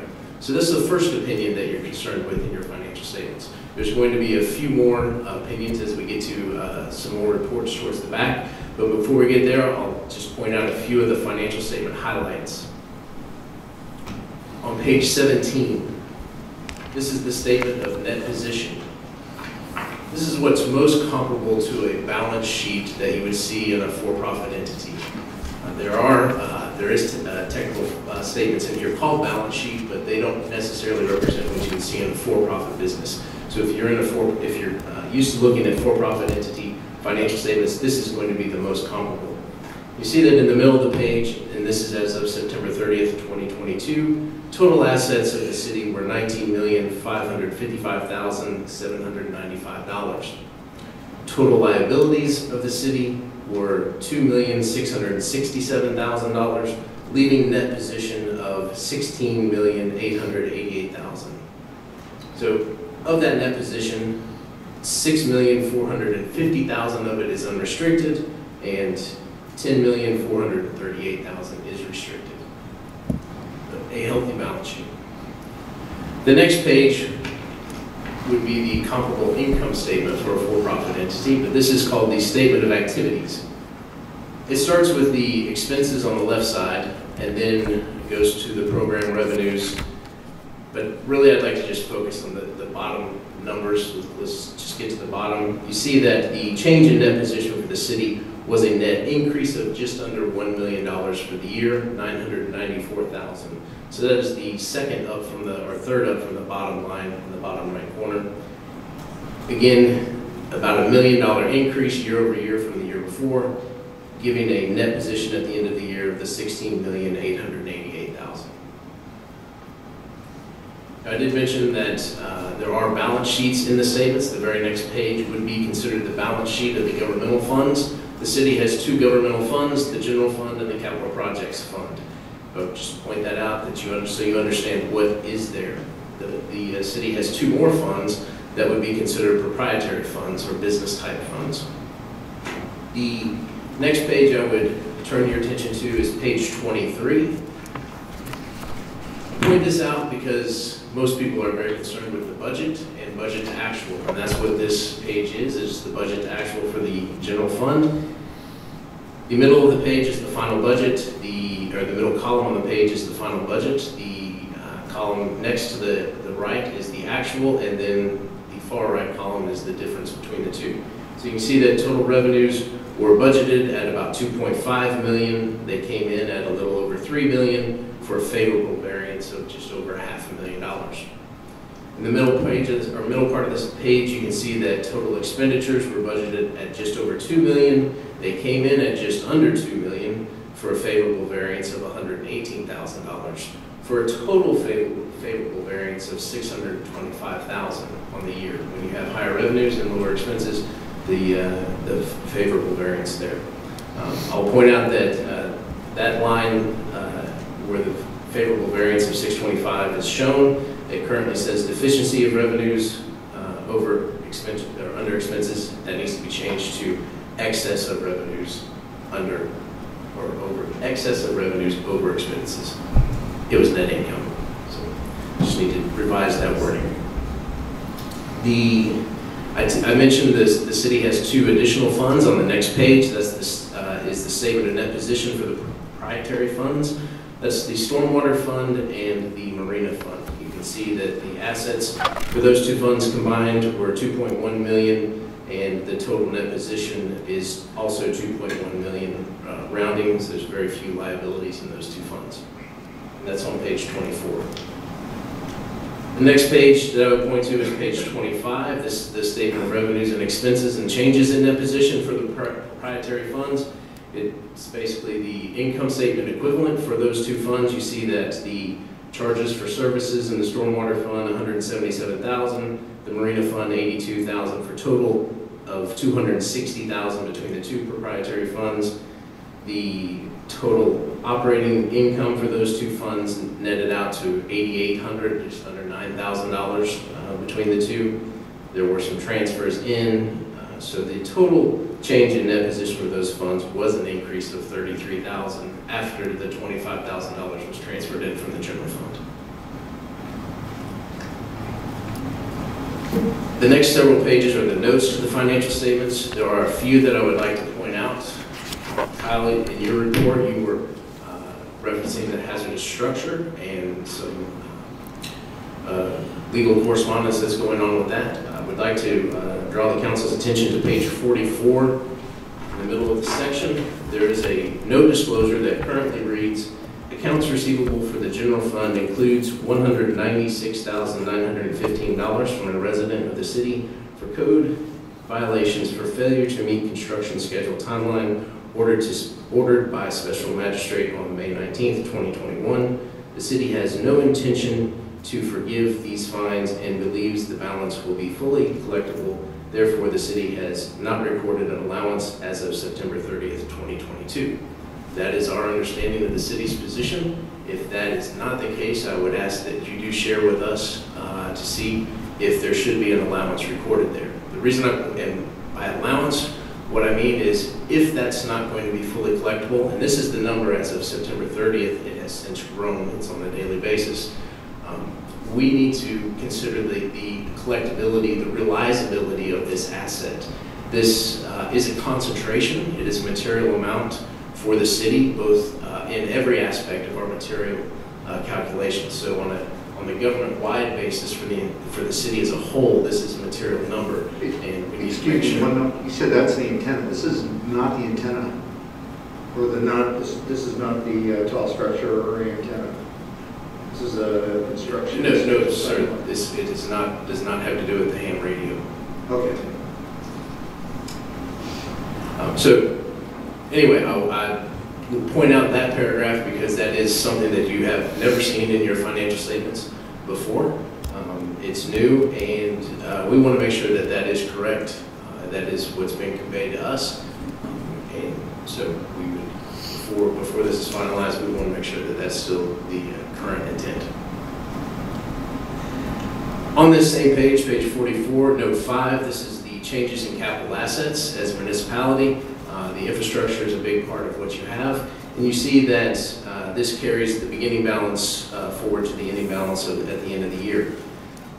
The total governmental, I'm in the middle of the page, or the middle of the table there. It started, the total governmental, the capital assets at the beginning of the year were 12.4 million, and they ended at just over 12.4 million. So not a big increase there. You can see that the assets continue to be depreciated. So the governmental net assets, they started the year at 10.8 million, and after depreciation was done, they ended just under 10.5 million at 10,458,000. So that's the governmental activity. Then the next the next part of that table are the proprietary funds. You see that they started at a net amount of 1.7 million, and after depreciation, they were 1,671,000. No additions. As a municipality, lots of times people are concerned about the debt that the town is carrying or the city is carrying. On page 47, this is note 9, you'll see the schedule of the different loans that the city has outstanding. And when I say loans, a debt, loan, or bond. And on the far right column, you see that the total governmental activities had outstanding debt at the end of the year of $1,738,000. The proprietary funds had outstanding debt of $23,000 for a total of $1,761,000 of debt at the end of the year. Now we're going to jump forward several pages, about a quarter of an inch or more, to page 85. Let's get back to the opinions. Page 85 is the independent auditor's report on internal control over financial reporting and on compliance and other matters based on an audit of financial statements performed in accordance with government auditing standards. The sentence that you're looking for on this first page is the very last sentence, the last two sentences, where we say, we did not identify any deficiencies in internal control that we consider to be material weaknesses. However, material weaknesses may exist that have not been identified. But again, that's what you're looking for on that page. If you turn the page, there's a paragraph titled Compliance and Other Matters. And the sentence there that you're looking for is the last one. The results of our test disclosed no instances of non-compliance or other matters that are required to be reported under government auditing standards. Those are the phrases that you like to see there. Turning the page to page 87, this is the management letter. It's a couple of pages long. The important sentences that I would point out here, again, the very last one on the first page, there were no findings or recommendations made on internal control and compliance issues during the preceding annual financial audit. Then turning the page to the section called Financial Conditions and Management, the last paragraph in that section, section 10.5441I2, Rules of the Auditor General requires that we communicate any recommendations to improve financial management in connection with our audit. We did not have any such communications. The next section, Additional Matters, last sentence in that paragraph, in connection with our audit, we did not note any such findings. And then the very last page is the Independent Accountant's Report on Compliance with Section 218.415 Florida Statute. The important sentence in this page is the third paragraph. In our opinion, the City of Bel Air Beach, Florida complied in all material respects with the aforementioned requirements for the fiscal year ended September 30th, 2022. And that gets through the auditor's report. I have a question, because I did tag that page that you referenced with regards to that large fine. Yes, ma'am. Are you looking to us for some feedback? I mean, you know, you made it clear that that needs to be precise. It's so from a financial statement reporting perspective, we're concerned so the asset exists. There's no doubt about that. The fines are being incurred. Is there going to be any negotiation of that and a write-down? So if there is anticipated negotiation and that all of that isn't going to be collected, we would need to take that into consideration to see if that asset value should be lowered. We call that an allowance against it. Because it's grown down to $235,000. Yes. And, you know,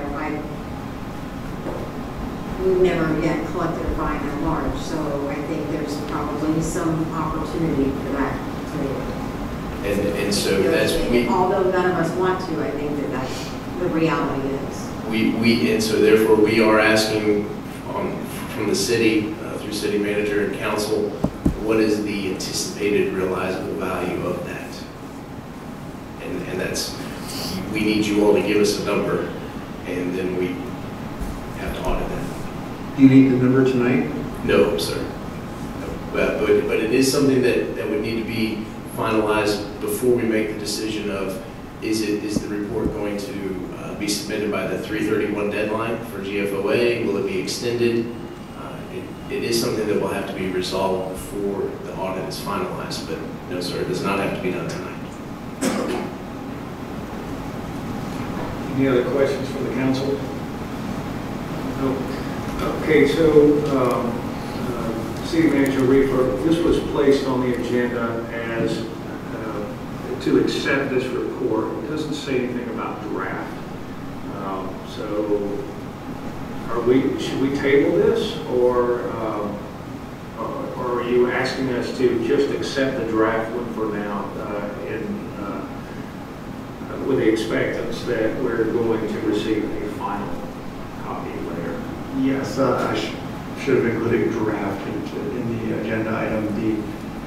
We wanted to get the salt marsh to come in and present with the audit as where it is now. It still needs to go to the audit committee, which we need to form with one member from council.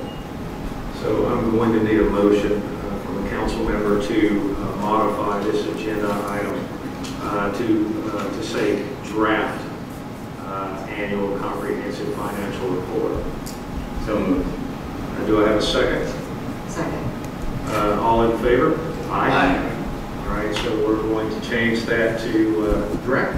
And then what I'm going to need now is a motion to accept this draft report. So moved. Do I have a second? Second. All in favor? Aye. Any opposed? Okay. Can I further propose another motion? You sure can. So the way I understand what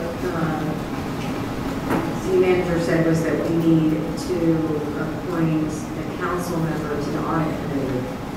So can I present a motion to propose a council member to the audit committee so that when the time comes, they can do this? Are you making a motion? I am making a motion to elect a council member. Would someone else like to second that? Second. All in favor? Aye. Okay, so now we have to decide on something. And thank you for stepping up, Vice Mayor Shirley. I'm happy to. Second. I can't make a motion on that. I'll make a motion to elect council, I say to be Vice Mayor Shirley as the representative to the audit committee. Do I have a second? All right, we have a second. All in favor? Aye. Any opposed? All right, congratulations. Thank you for stepping up again. Does that satisfy all of your requirements for tonight? Yes, I will get with the CAC to schedule a meeting to get started on this and figure out our timeline. If we're going to pursue an extension or if we feel we can get it reviewed and approved. Okay. Do we have any other questions for Mr. Landers before he let him go? Thank you very much. Appreciate your input on this. Yes, sir. Can I ask a question? Sure.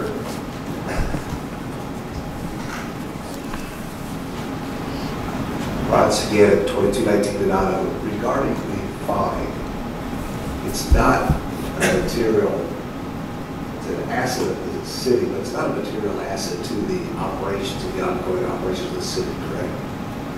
So in the audit, in the financial statement audit, we have to determine materiality of a dollar amount. And we have to look at the different reporting opinions. So there's the government-wide, and there are the different funds. Each one has their own materiality that has to be determined. And this number does meet the materiality threshold of all of those materiality components. So is that asset going to make or break the ability of the city to continue? No. But in financial reporting, it is a material amount based on the numbers here, and it is a concentration in one individual. Got it. Okay. Thank you. Any other questions or comments? No? Thank you very much, Mr. Landers. Thank you. For you coming here tonight. All right, we are on to number 8, the city attorney's report. Mr. Moore, you have the floor. Thank you, Mr. Mayor. I continue to work with your manager on an array of issues. Though I was not in attendance at your last work session, I'm producing the revisions to the limited revisions to the sign code discussed. We have a resolution tonight concerning parking charges. My office and my colleagues have worked on your park mobile contract review and other similar issues. Otherwise, continue to work through issues and remain in contact with your manager, I would say on a daily basis, but that doesn't really do it justice. 2 or 3 times a day. But any issues that you folks have questions about, I'm happy to answer. Council. Yes. What is the next process on 105 H Street? When is the hearing going to be scheduled? Is that the same topic we were discussing earlier, sir? The last place where we left that, I had a lengthy discussion on Thursday with his counsel. I committed with his legal counsel. I committed to him to meet and discussed this matter with the manager this week and provide him, at least from the city's perspective, where matters stand. We need to determine what the applicable restrictions are with the code, if any, as it relates to permitting, and also what questions we have substantively about this particular operation, this particular antenna, and the specifics of the property. So there's not a hearing date set at the moment to answer your question. There's nothing in the near future. No, sir, that's not true. I've already told, as I've stated, I intend to speak with their attorney today. If you're asking me if there's a code enforcement hearing scheduled, there is not. If you're asking me if there's a Board of Adjustment hearing scheduled, there is not. What we need to determine is what procedure is most appropriate, and the procedure will be determined by the work product that comes out of our exchanges. Not everything is predetermined. And that'll be by week's end? My aim is by week's end to have a path forward. I've committed to get information, as has his counsel. The process is not as fixed and concrete as your questions seem to desire it to be. Other questions or comments from the council? Mr. Moore, thank you very much for your patience, and we anticipate hearing something good soon. That's just top. Right. Now we are moving on to item 9, which is the city manager's report. Mr. Riegler, take it away. Thank you, Mayor.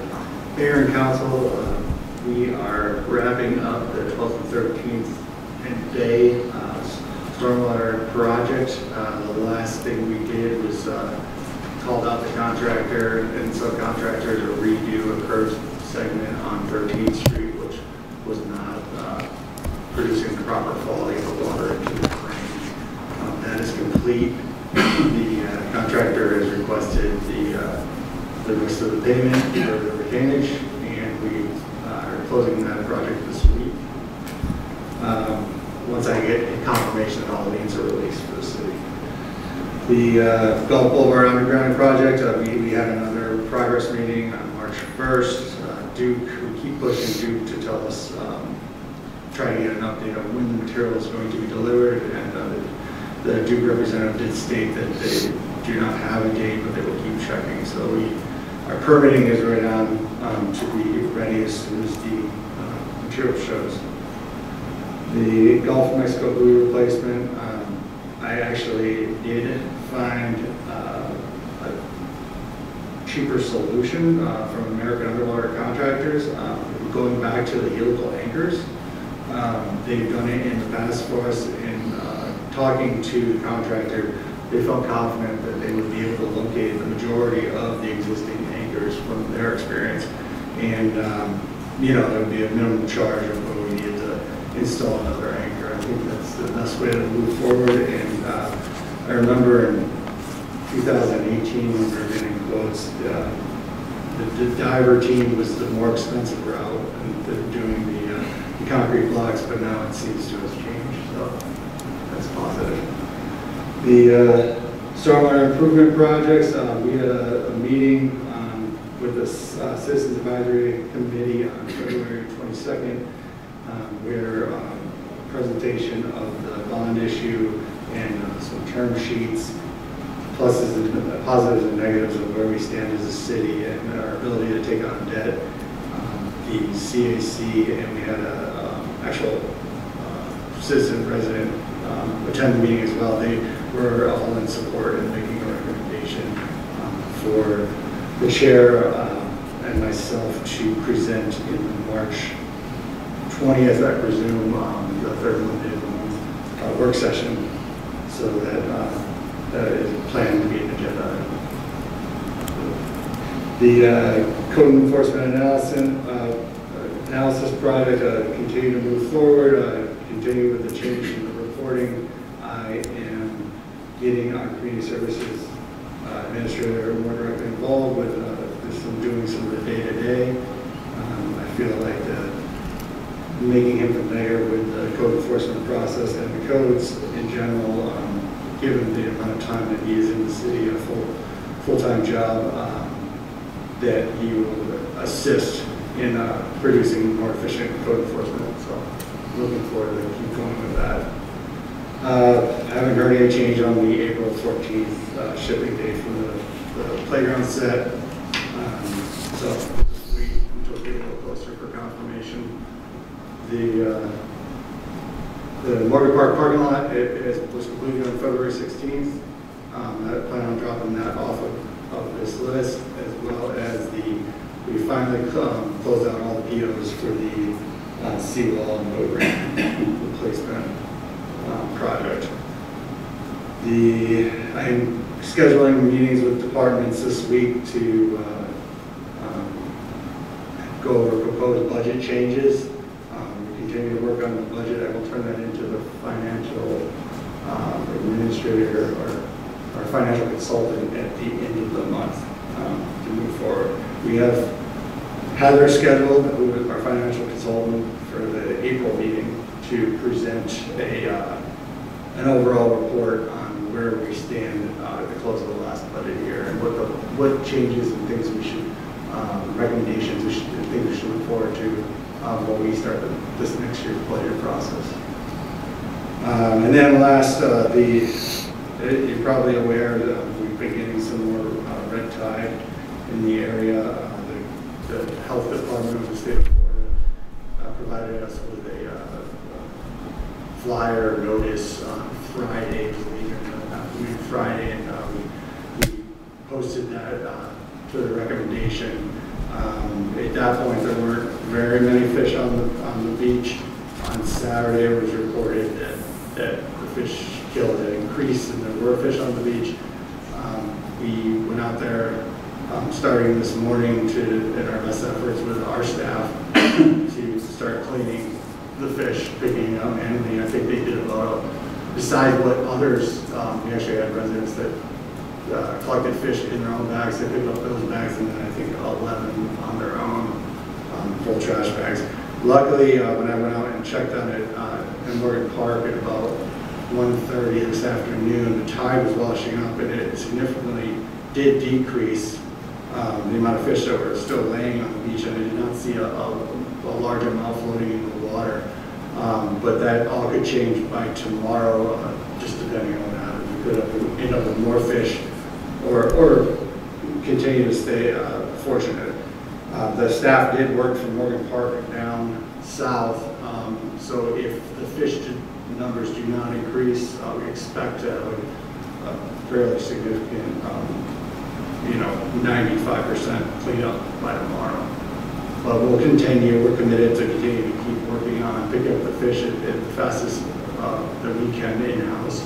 I have been in contact with the county. They have not started the outside contractors to be picking up the fish at this point, and they have not started their roll-off dumpster program that they did in the past, where they provided the actual dumpsters for collection. Just as precautionary action, we did order a roll-off dumpsters line specifically for fish from Waste Management just to have ready. That's all. Council. I'll gave the council's attention that there's a disabled child around 21st Street. I know Gulf Boulevard is county-owned street or road, excuse me.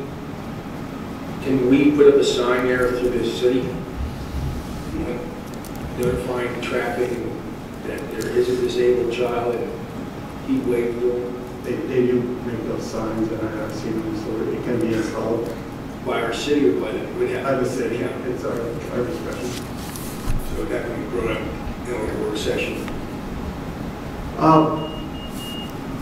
There's no major objection. Maybe we take it to the work session just for a quick discussion to see if there's any other opinions. But if not, I feel like it's something that would benefit that child on the street. We could do it. Would a motion be suitable for this council to put up a sign there? You're welcome to make any motion you want. I'd like to make a motion to put up a sign, maybe 2 signs notifying there's a disabled child, handicapped child between 19th and maybe 23rd Street. Second. Second by Mike Zabel. All in favor? Aye. Aye. Any opposed? Okay. Mr. Mayor, I just want to clarify, are you proposing on Gulf Boulevard or on the actual street that the child lives on? no, between 19th and 23rd, Golf Boulevard, because Oh, because I don't think we can place it on Gulf Boulevard, right? We can place it in the neighborhood. That's what you said. A good point. Gulf Boulevard is not our right of way. yeah, that was my question. If Okay. we were allowed to do it on Golf Boulevard. No, we can put it on our private streets, but we cannot, unless I get permission from the county. I can reach out and find out their stance. But at minimum, we can put it in the neighborhood. Yes. So let's at least do that. You can do that on your own and then work the county angle as well, but at least have that. Yeah, at least put it on 21st Street. Okay. Thank you. Thank you, Vice Mayor. Any other questions or comments? Yes. But yeah, on that topic as well, can we look at maybe installing a Moby mat? And then if you can coordinate with our citizen out here about specifically what's wrong with, the handrails, and try to see what we can do to, make the accommodations. And again, the Moby mat basically just hits it's where it enters the sand of the bridge, but it goes out, so you can actually take wheelchairs out on this mat. We've had them see them over in Clearwater, so you can check those out and then report back to the council what you've coordinated with, see what we can support you with. Councilmember Zabel, I will respond to that we actually had the opportunity to have those installed for free. And whenever they came and they surveyed our accesses, they weren't suitable for a movie map. I mean, maybe it was something completely different, but just want to keep that in mind. We'll look into it and we'll see what we can come up with, but it may not be a conventional solution. All right, yes, sir. Kyle, the City Hall generator, I mean, I missed that. Did you bring that up?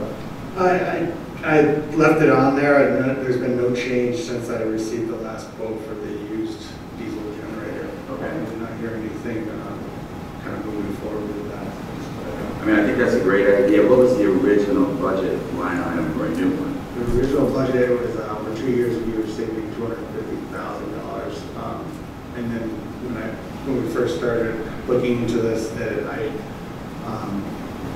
presented to you with the estimate, went up to about I think it was 260 or 270. And started chipping away for a cheaper. So this would be a big savings. That's great. Do we happen to know the specs on this particular one in regards to how long it will run on a full tank at full power? I do have the specs, so I can present that Okay. in the work session. That's good. And also, I know we had discussed previously the lining of the two pipes on the 12th and 13th Street project. What's the status on that? The status on that is I'd like to build it into the next stormwater bid that we do to get the most competitive pricing. So that would be the one where we're going to go out to the 5 projects? Perfect. Yes. Okay. Thank you. Any other questions or comments? Not, then we will move right on to City Clerk's report. No report this month. No report. I have a brief question. Patty, I don't have the handouts for tonight. Pardon? I don't have the handouts that were on the table. All the city council members received handouts. I did not receive handouts. Yes, he's down there. There's a copy here. Okay, thank you. I stole mine. No problem. No, appreciate that. Thanks. Any questions for Ms. Gentry? No. All right. Thank you. Okay, now we're up to item number 11. This is a public hearing. This is a consideration of ordinance 23-01. Mr. Mora, would you please read the ordinance? Happy, Mr. Mayor, just give me one moment to get the materials. This is a second reading of the ordinance as stated earlier within the hearing. In the second hearing, it is the final hearing for purposes of the legislative body.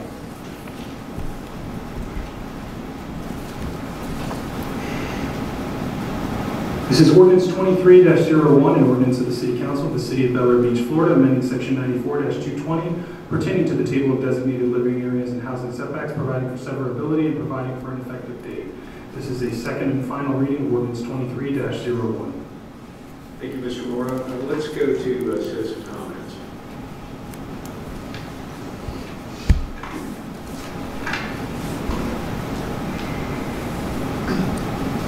Evening, Council Mayor. My name is Mark Pope, and a resident of 523 Belle Isle Avenue.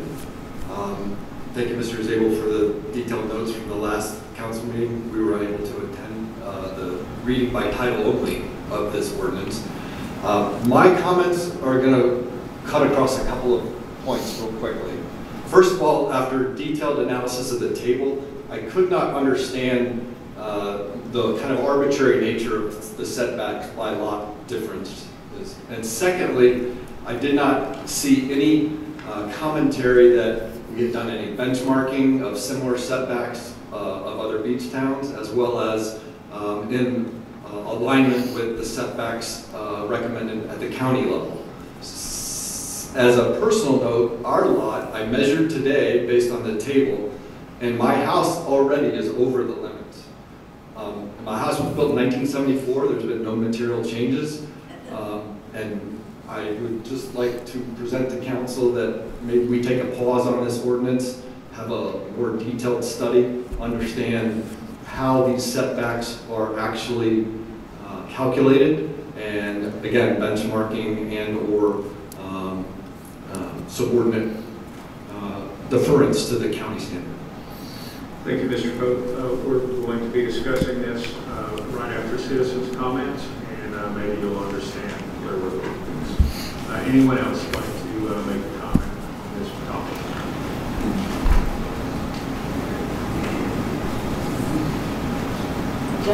Jennifer Pope, 523 Belle Isle. I just wanted to add on to his comments around the setbacks. I mean, the purpose of setbacks are essentially to preserve our views between our neighbors. And as we look at this, I'm just looking at it from a fairness perspective, because there are some that are 7.5 foot, some are 10 foot. We actually are the 10 foot. And so arguably, we should be happier than the 7.5 foot because we have 20 feet between our neighbors. But our lots aren't that big. And so if there was an opportunity where we said we wanted to add portico, something that prevents us from adding anything to our lot if we wanted to do any kind of improvements, when we don't need 20 feet in between ours and our neighborhood, our lot and our neighbor's lot to preserve our view, which is really the purpose of having setbacks between your neighbors. Thank you, Ms. Pope. Any other comments from the citizens? Nope. Okay, before we go any further, I'm going to need a motion to approve ordinance 23-01. Do I have a motion? So moved. Motion made by Vice Mayor Shirley. Do I have a second? Second. Second by Lloyd Roberts. Vice Mayor, you have the floor. Well, the way I'm looking at this, I think we're just cleaning up some language, we're not necessarily changing anything. And I may be completely off base, but I'm curious to know why this is in the packet. Thank you very much for the question. The manager asked, should a question that I address it.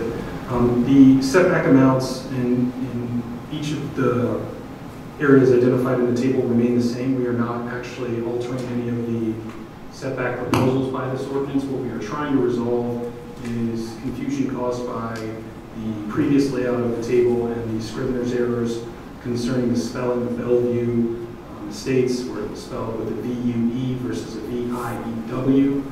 The format of the ordinance sets forth that in the form of the strikers and underlines. Given how much content was in that table, it's actually called out in red text additionally, which we don't typically do. But what we've done here is fix the spelling and fix the formatting to make it more clear so that the way it was reading previously, Bellevue Estates had different setbacks for lots, certain lot numbers, which is still the case. And then further down within the table, it said Bellevue Estates Island and had something else. And then there was another row at the very bottom of the table that was not consistent with those. And then that was leading to inconsistent results in engineering analysis and staff analysis of applications.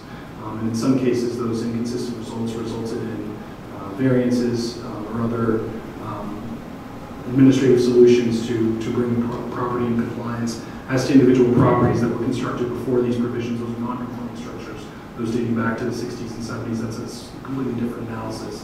We are not proposing new setbacks be imposed or the demolition of any existing structures. This was really to clean up the table to avoid further confusion in future applications, and that's what you have before you on second reading. Thank you, Mr. Moore. Any other comments or questions on this topic? So to clarify, this is just language change? It's what is commonly described in many ordinances as housekeeping. It is an attempt to clarify the existing content of the code, not to impose new restrictions. It's not going to impact, as the citizens brought up about their lot setbacks. It's not going to encroach on that.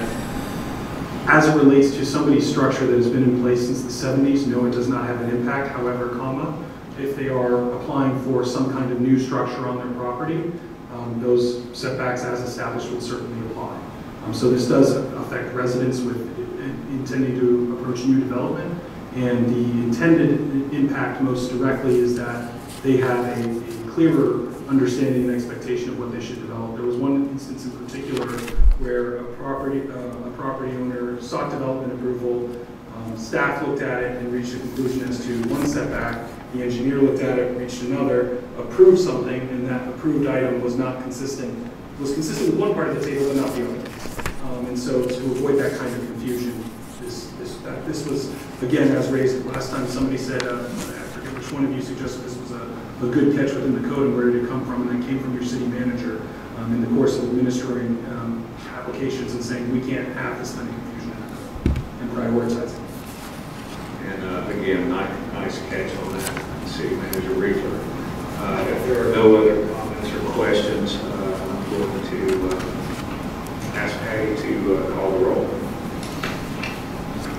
Patty? Councilmember Baker? Yes. Councilmember Livingstone? Yes. Councilmember Roberts? Aye. Councilmember Zabel? Aye. Vice Mayor Shirley? Aye. Mayor Gaddis? Aye, so it passes unanimously. Ordinance 23-01. Thank you for your work on this one, Mr. Moore. All right, now we are on to the consent agenda, items 12 and 13. This is for approval of the February 6, 2023 City Council meeting minutes and a proclamation proclaiming the month of March 2023 as Problem Gambling Awareness Month. Do I have a motion to approve the consent agenda? Motion to approve as written. Motion made by Frank Baker. Do I have a second? Second. Second by Lloyd Roberts. All in favor? Aye. Any opposed? All right, the consent agenda passes. All right, now we are to the regular agenda. Item number 14, consideration of resolution 2023-01 parking rates at city parks, city parking lots. Mr. Moore? Thank you, Mr. Mayor. This is Resolution 2023-01, a resolution of the City Council of the City of Bel Air Beach, Florida, amending parking base station hourly rates, Bayside Park, the Community Center, City Hall, City Marina, and Morgan Drive Park, and establishing an effective date. This is the first and only reading of Resolution 2023-01 by title only. This resolution, as it's been put before you, is work product resulting from your work session held late last month, just a couple weeks ago. And this memorializes the terms of those, the lot hours, the parking fees of $5 per hour on weekdays in the respective lots, and then $10 per hour on weekends and holidays, and the intended maximum limits and any free parking times. I will note during your work session there was, as I understand it, some discussion concerning corresponding parking fines. You already have language in your code in section 58-37 and 58-38 concerning fines, civil penalties. A resolution cannot supersede an ordinance, so we cannot do it that way. If we are to change those, we would do so via ordinance. So that's why what you have here is just the parking rates, not any penal element to it as to what happens if you're not in compliance. And I've spoken with the manager. Were we to do that, it would be done by ordinance.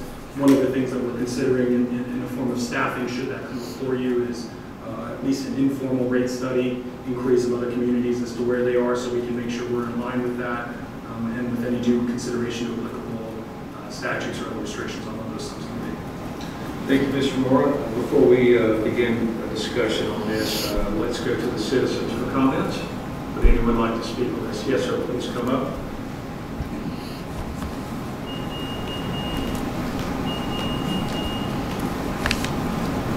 Good evening.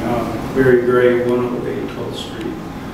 As far as parking in this lot, is this the consideration that we're under? Is this lot included in that? Yes. I have a problem with, on the weekends, people park here. They go over to the 12th Street beach access. There's umbrellas, and by the time we get out there, if we're not running out there at 9 o'clock, there's no place for us to go. It's been taken over by people who are trespassing. So I'm looking for remedy. I think this parking lot should be closed off to any type of outside parking. I mean, you're precluding us from having enjoyment of our beach and bathing purposes. So that would be my comment about this lot. Thank you, Mr. Gray. Any other comments from the citizens? Yes.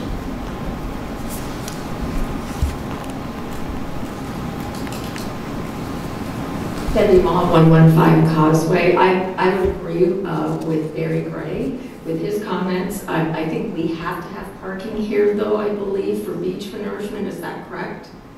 So perhaps we can, at least on the weekends, make it more expensive so that we deter people from two different things. They come here, they'll park, they'll take their umbrellas and things, and they put them up there, and then they will go park across the bridge. One person will then come back, or they just leave them there the whole day. And as Barry said, if we're not down there by 10 o'clock, you aren't getting an umbrella up on the weekends. Thank you. Thank you. Any other comments from the citizens? No? All right. Now we are to the council. Before we get started on this conversation, I'm going to need a motion to approve this resolution. So moved. Second. Who made the first one? Mike made the first one. Mike did. Okay. And then Frank. And then Frank. All right. Mr. Zabel, you have the floor. Absolutely addressing your comments. It used to be $4 and $5. We moved it for, $5 during the weekday to $10, so basically more than doubling it. To basically try to find the pain threshold.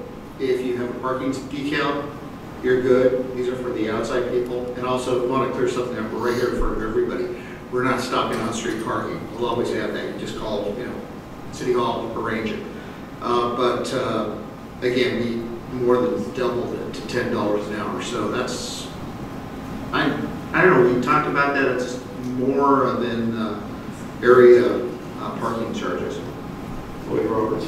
I just want to clarify, so Mrs. Mall, when you were saying that, were you envisioning that, let's say we made it $100 an hour, so people wouldn't park there.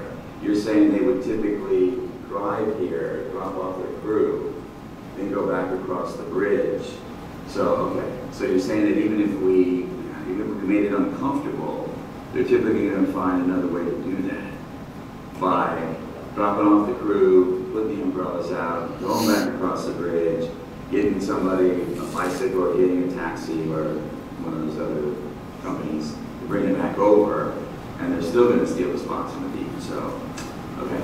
Yeah, and unfortunately, there's really nothing we can do about it because we gave up our rights as a private beach to accept beach nourishment.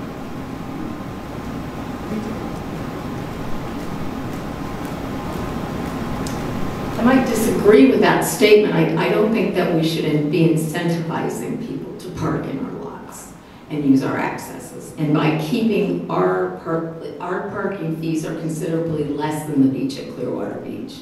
By doing that, we are incentivizing people to park here instead of there. So if we make it whatever the pain threshold is, it will at least deter them. I realize we probably can't stop everybody, but I think we can reduce the problem to some extent. Thank you, Ms. Vaughn.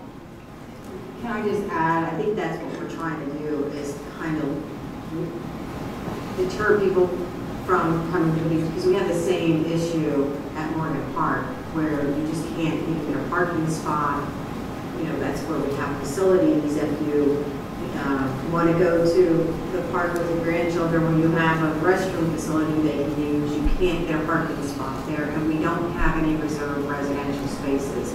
It's the same problem up and down the beach. So we're trying to raise these rates high enough to deter people from being at the beach too long, too. We're putting some time limits on it. But I noticed on this proposal, as we talk about that, do we need to have the limits on Bayside Park and City Hall? I was going to make that suggestion because we originally did. We weren't really aware that it was a problem. More than, $10 an hour all day long. I didn't envision anyone being here all day long, but for $100, it may be worth it to someone to be here for 10 hours. What does the council think on putting limits on it, just like we have with the marina and Morgan Park? I would do that. I think it should have a limit on it, because then it's going to deter people from bringing their tents and coolers and staying out there, which seems to be a big issue. I would say, yes, sir, Mr. Gray.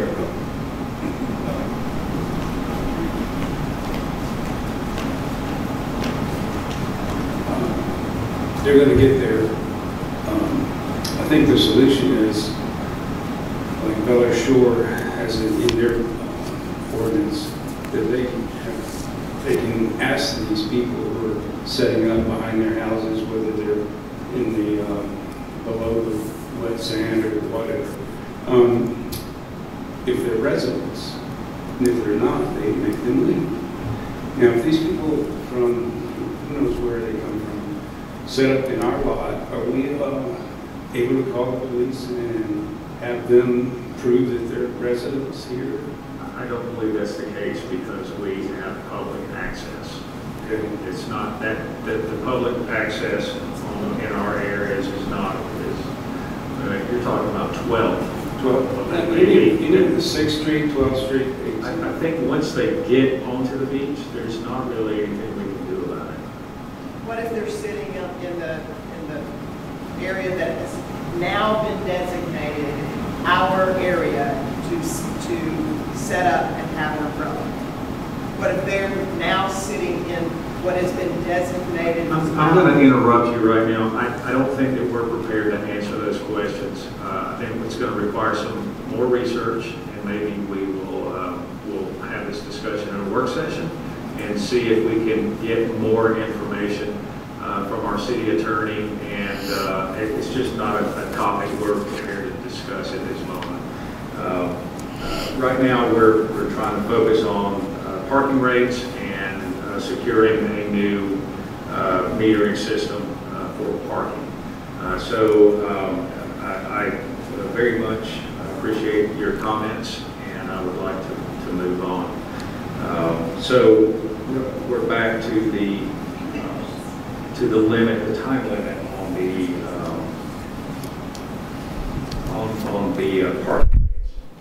I'm going to need a motion if someone wants to reduce those. Motion. Motion made by Frank Baker. Do I have a second? I'm sorry, Mr. Mayor, what is the nature of the motion? The motion is to amend the resolution. I'm sorry, I should have asked for clarification. 3 hours. As to Bayside Park and as to City Hall, correct? I think that would be, across the board. And I don't mean to be rude, I understood that's where you're going, I just want to clear the record that that's the motion. Okay, and did we have a second? Second. Second made by Jody Shirley. Mr. Baker, you have the floor. I think this helps. I don't think it cures it. I mean, I agree with you, Mr. Mayor, about a work session to address other problems. The electric bikes are a big thing now at 12th and 6th Street. We make our residents pay for a city tag. These electric bikes, as the one resident says, take up parking benches and everything like that. It's a matter to be discussed tomorrow or the next day, but I think a 3-hour limit will help. I agree. And also this will definitely be a good trial balloon for their pain threshold, as one of the citizens said, and also as Mike Zabel brought up. If it continues to be a problem and we're just completely overwhelmed with people that have no problem paying $30 and then moving on, we may raise it even higher. So we'll just see where that goes. Any other comments on changing the limits, the hour limits on parking at Bayside and City? So I know we discussed this at the workshop, so if I'm parked and my 3 hours are up, does anything preclude me from coming back and paying for an additional 3 hours? Well, you wouldn't come back because there's no physical machine. You would just open your app, but with this resolution, we will be blocking the ability of them to renew their 3 hours. So 3 hours, and then You know, chalk thing on the tire, move it up forward, you're locked. Exactly. With the current system, it would not have been able to do that. That's right. They would just come back and put more money in. Correct. Yeah, they're going. But can they move their car to a different parking spot and Nope. then? I don't think they can put their license plate in. Right. Just your driveway.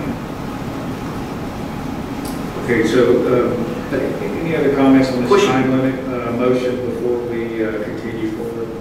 Okay, so my motion's still on there to vote to approve, okay, as amended now. Yep, so all in favor of amending resolution 2023-01? Aye.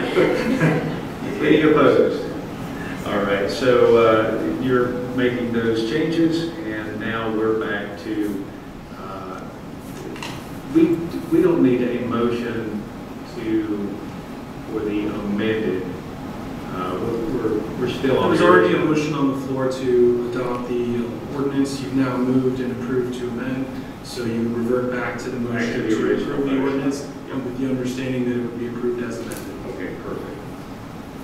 Okay, any other discussion on approving this resolution as amended? No.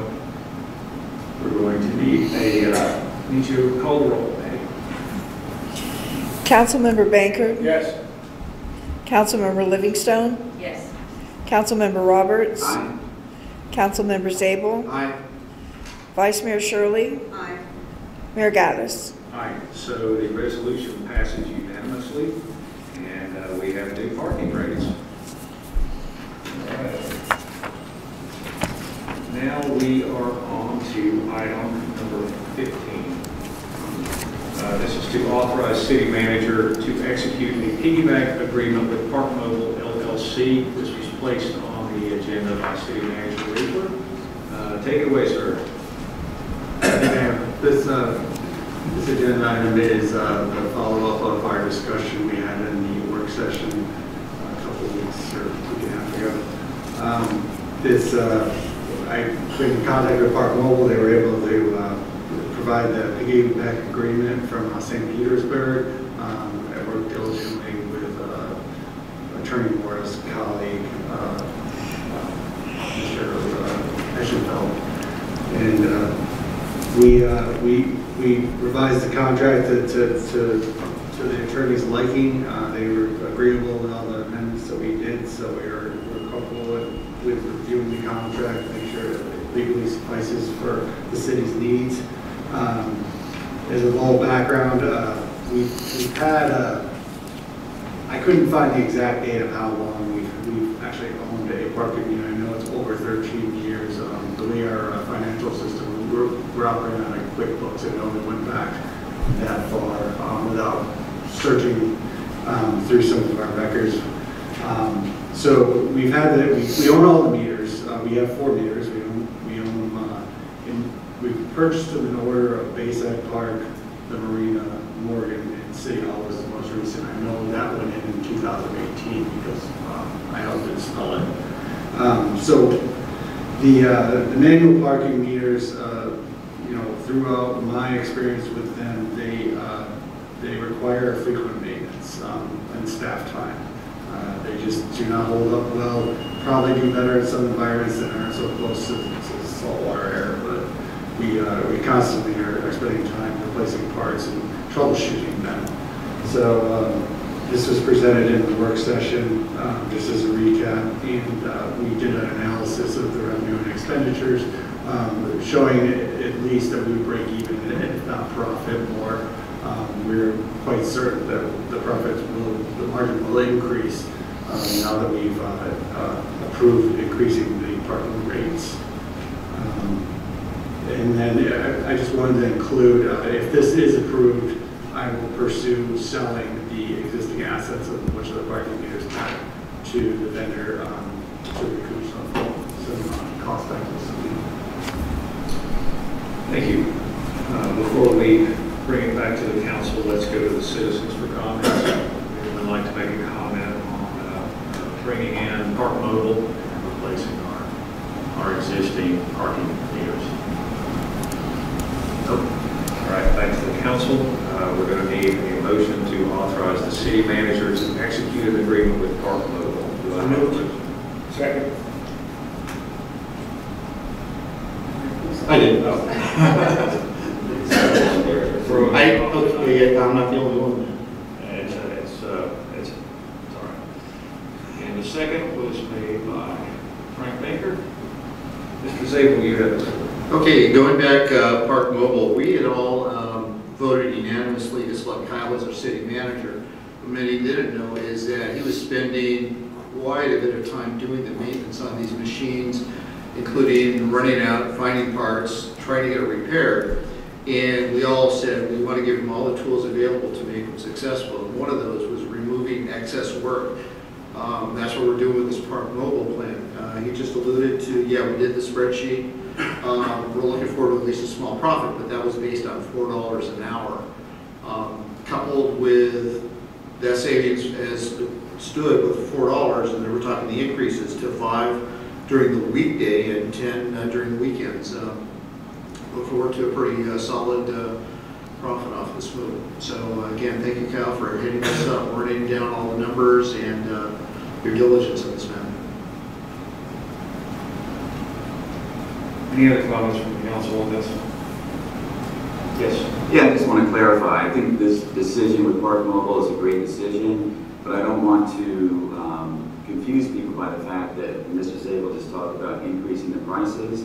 Clearly, we could have done the same thing with the existing systems, so the profit would have been there as well. But the Park Mobile decision is a good decision. I just don't want people to think that, well, wow, because we got the Park Mobile, we can increase the prices, and we couldn't do that before. Clearly, we could.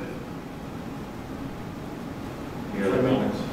Yeah, the key of the Park Mobile though is, yeah, you can increase both, but under this system, you could stop, like we just said, the max hours. You can't do that with the other system. Yeah, I was just clarifying the cost. Yeah, no, I get you. But thank you. I thought we actually did have maximum hours, but maximum you could feed the meter. Yeah. And I had to go back. You were able to walk on the paper. And it just so happened to work out that was bathroom time. Right. So it wasn't really an inconvenience. That was birthday cake time, yeah.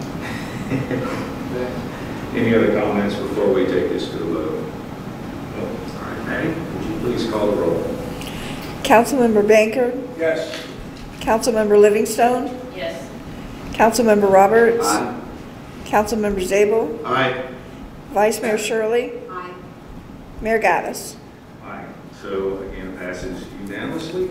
Mr. Reaper, you are authorized to proceed, engage with Park Mobile LLC. Mayor, before we proceed to the agenda, if I may ask your indulgence on a procedural matter, respectfully requesting that we reopen the hearing on resolution 2023-01 on the parking fees. And, as I review it, I noticed that while it states in the title that it provides an effective date, I believe somewhere in the draft and transmission that language fell off. And I would just like to indulge the commission, or council rather, to amend the resolution further to state the resolution shall take effect immediately upon adoption, so that there's no misunderstanding as to that fact.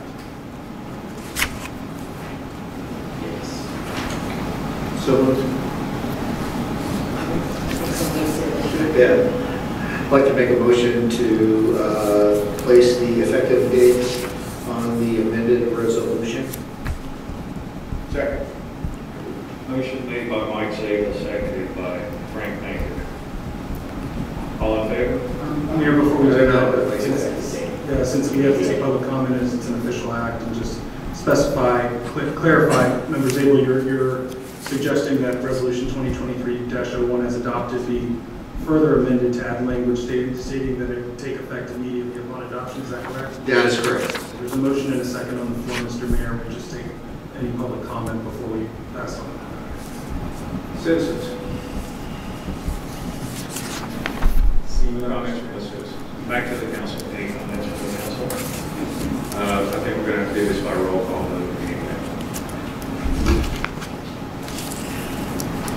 Councilmember Bankert, Yes. Councilmember Livingstone, Yes. Councilmember Roberts, Aye. Councilmember Zabel, Aye. Vice Mayor Shirley, Aye. Mayor Gaddis. Aye. And so the amended resolution passes unanimously. Thank you, Council. All right. We are now up to unfinished business, number 16. Any unfinished business?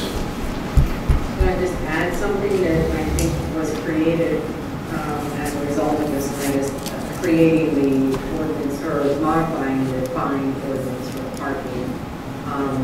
Is that something that we can have prepared pretty quickly? I mean, at the next, can we vote on that at the next meeting, or is that something you could prepare for the next meeting? We agreed on point what we wanted, and I think it was the gentleman that was filling your shoes and actually made some recommendations based on what was recently passed in neighboring communities.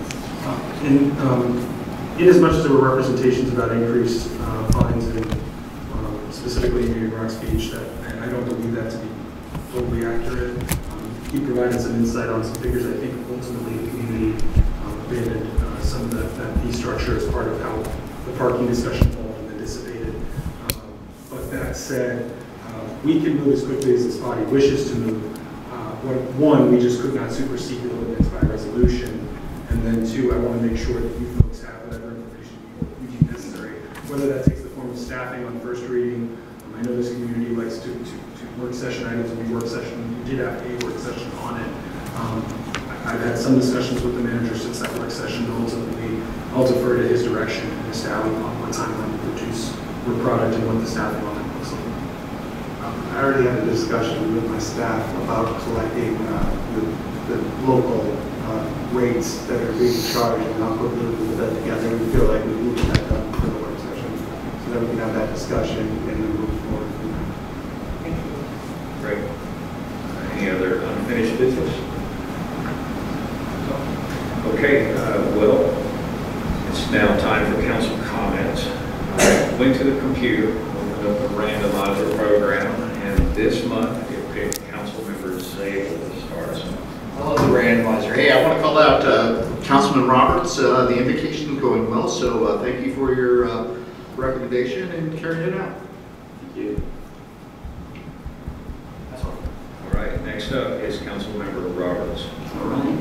First, I want to thank everybody who stayed this late, that earlier made comments about the traffic issues that we have up there. I know there's one thing that we can all agree on, I hope, which is the current scenario that's going on up there is not perfect. We all know that. We live through it every day. I asked the city council in one of our workshops, because this is kind of in my swing lane as a civil engineer, professional engineer, if I could pursue taking a look at what's going on out there today, meet with the county, and talk through some different options. So we did that. I did that. I met with the director of transportation with the county, a nice gentleman, Tom Washburn. One of the things that he recommended that we're going to do, and Kyle is working on it, is the study that was done a few years ago that resulted in the infamous double left-hand turn lane is up for kind of a renew. They typically wait a couple of years to go back, we do it again, hire another outside consultant, it doesn't cost us any money at all. And their objective is to see how well is that current system working based on the original study. So they're going to do that. We talked about many things. There's many options available out there. I can assure you the following, typically county transportation departments will do this. I'll make sure they do this, that before any decisions are made, they will come up here and have like an open house, sometimes multiple open houses, because they'll have the first one to say, after the study, after receiving input from the citizens, and trust me, when I talk about some of the options, it was because citizens called and talked to me about what's going on up here. So, those type of an open house will take place where the citizens have an opportunity, we'll probably have it right in here, they'll have big whiteboards up and different things like that, to show you graphically what some of the options are, where you will have input to say, hey, I like that, or I think that's terrible, and here's why. And then they'll talk through it, and they'll typically come back with another one with updated data and information, unless the first one everybody said that's perfect, which is unlikely. So that's where we are. That's where we are today.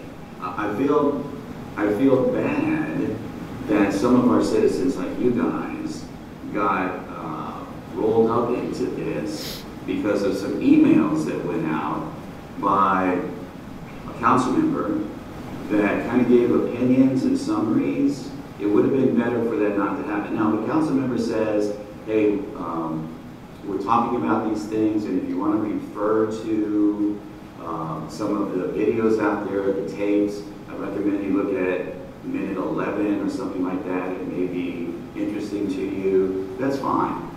But when we're saying things out here that may or may not be completely accurate or completely finished with regards to what's going on, that causes problems, and it causes citizens to get excited about things that they don't have to. Because nothing's going to happen, I assure you, until we've studied this thing and have come out with better ideas. I know, for example, there's comments made about everybody loves the blinking yellow light, as do I, most citizens in the city. You can't have that with 2 left-hand turn lanes.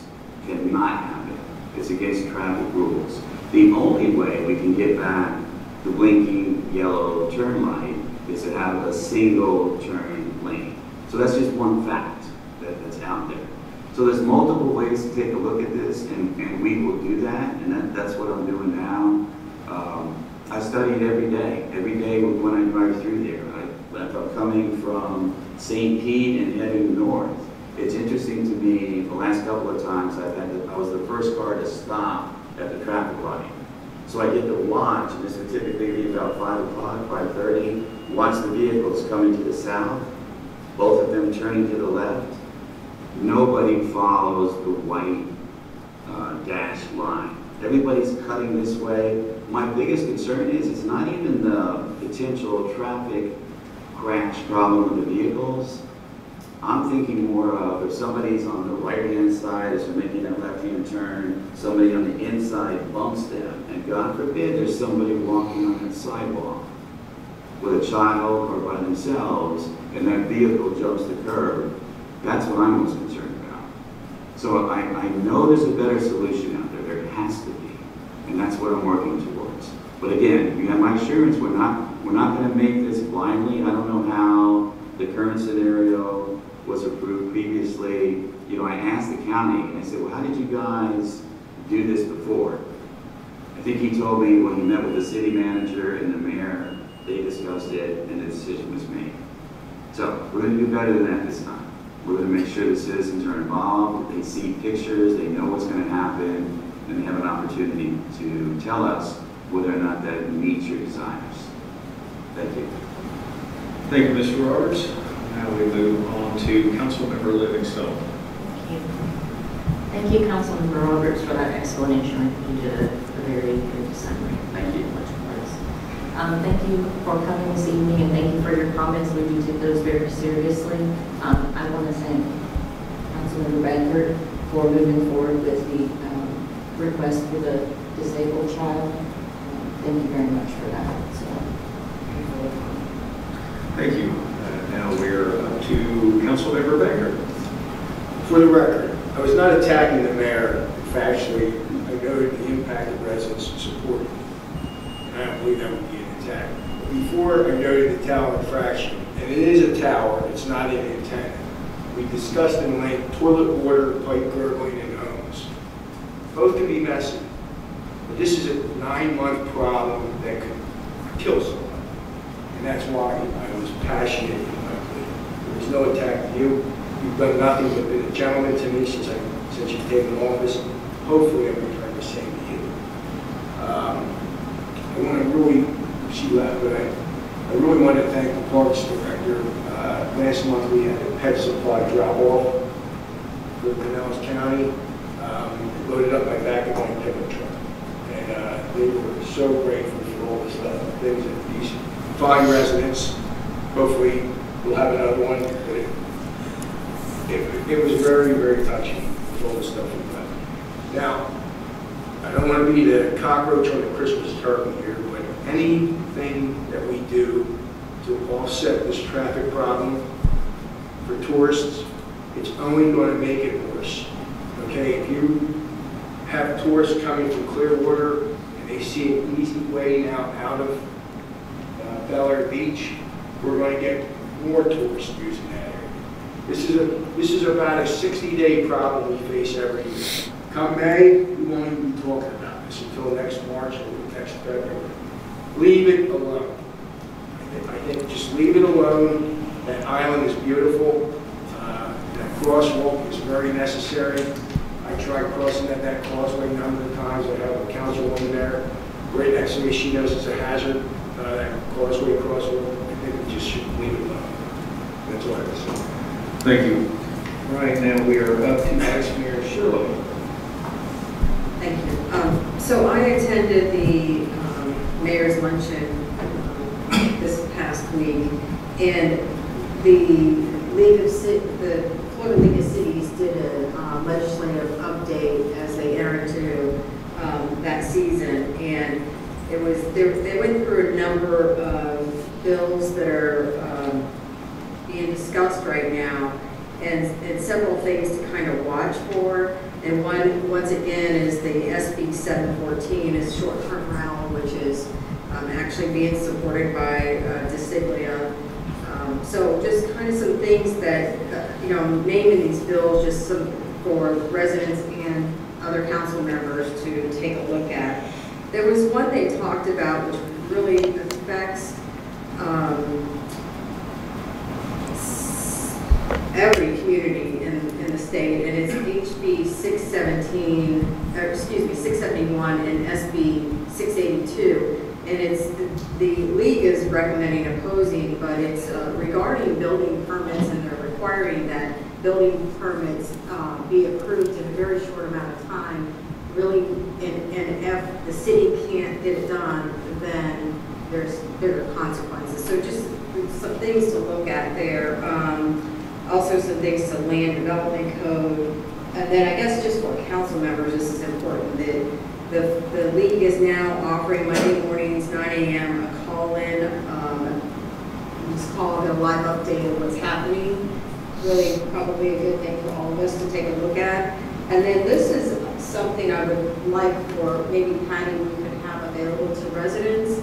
And it's, you can scan it, but it's the League of Cities has put together, Florida League of Cities has put together citizens' voice information. So you can go on here, take a look at, they've got a little QR code you can scan, give you updates and information on what we can do to keep governmental decisions at a local level, to give the cities more autonomy to make their own decisions rather than state level. And there is a big push to take city rights away from cities and put it up at a state level. So maybe Patty can get these. I'll leave these with you, Patty, and then, anyone wants to scan it now, they could probably do that. But that's, I think, I guess I just one more, couple other quick comments is bike racks. I know there was a question about whether we can have bike racks. I know we talked about this before, getting more park benches at the beach accesses. I don't know if the bike racks, I mean, I know it sounds like a great idea. Maybe if we put them out towards the gates or something and not down where the park benches are, because this then just gives those same umbrella users at that beach access more access to them. If you give them a place to tie their bike up, they'll bring them on carts, they'll bring whatever they need to the beach for that day, and then now they have full access. So I don't know if we're creating a problem or not, but we might want to look at bike racks and have some discussion about that at the next work session. I think that's it. Thank you for coming, y'all. The comment on the bike racks. For some reason, I thought that we were moving the bike racks into the parking lot away from the beach entirely. Did that not happen? Remember that we were going to add more benches, and according to the gentleman that was here tonight, nothing has been done. I thought we had benches, we were just going to relocate them. I remember us discussing it. I never got approval from Bel Air Shore, so I'll reach out again to tell them the plan. But as far as adding the benches, there is no bike rack there. Okay. So I know we talked about possible locations for a bike rack. If the residents aren't using them, then probably no need to have them anyway. But I don't know if the residents are using them. I know that I see people ride bikes all the time, but I don't know if they take them to the beach. They tie them to the bench, that's the problem. So then the bench you can't sit on the bench because they've got them. Right, absolutely. Yeah. I just wasn't sure if that was us or if that was other communities. Right. Okay, so I will follow up with Bel Air Reach Shore. out to them. You've not contacted them yet about this, is that right? I had like a preliminary discussion only with the Bel Air Shore clip. Oh, I see. But moving forward. Okay, all right, perfect. All right, so last month I mentioned the beach nourishment and the problems we've been having where it looks like we're not going to get beach nourishment, at least not through the Army Corps of Engineers and the Fed. So I have been working with Mayor from North Reddington Beach, Bill Queen, and also the mayor from Indian Shores, Pat Serrano. And what we've been doing is we've been meeting with all the county commissioners to say, you're collecting a bed tax and it's reserved for us for beach nourishment. Well, you're saving all this money, so I need you to start coming up with a plan B. Because right now what they're doing is nothing. They've just been sitting on the money and hoping that they don't have to spend it. Instead, they get money from the federal government. The truth is, I don't think it's going to happen. But anyway, I met with David Eggers today.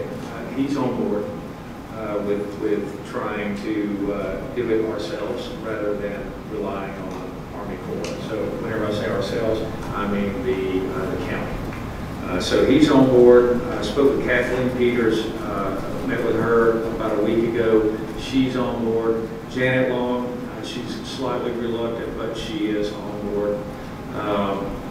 Also the day that Vice Mayor Shirley was at the Mayor's Council, she was sitting in for me because at that time I was meeting with Senator Ed Hooper to find out if what the appropriate path would be to get more state funds to sweeten the pot for the county to want to do this. So as it stands right now, the Fed would do 60%, the county does 20%, the state does 20%. And what I asked Senator Hooper for was to continue matching whatever it is we have to spend. Well, obviously we're not going to get that, but you always ask for more, and hopefully you get some of it instead of none of it. So I know that Senator DeSeeley is not exactly our favorite person because of the short-term rentals, but he is also another person that I'll be meeting with soon to have the same conversation about state funding And then also, City Manager Reefer joined me, and we went to the Pinellas Tourist Development Council, combined with the Pinellas Board of County Commissioners meeting, and that gave me the opportunity to speak to every one of the commissioners one by one and introduce them to our new city manager. So I think that we're making some progress on this possibility of the county actually stepping up and doing what's right, which is to protect the cash cow that pays for baseball stadiums and sports complexes and things like that, which is where a lot of that money goes to. So if you reinvest into the beaches, then the money will come back. And not only just for, right now, they keep hoping that the Fed is going to do something and actually say, nah, we'll give you another pass and we'll do your nourishment again. That's plan A, and I don't believe that's ever going to happen. Plan B, that we're discussing, and now I'm actually getting people to say Plan B, which is really kind of cool, is that they look at the emergency spots that need sand. We're one of them. Bel Air Beach is one, North Reddington Beach is the other.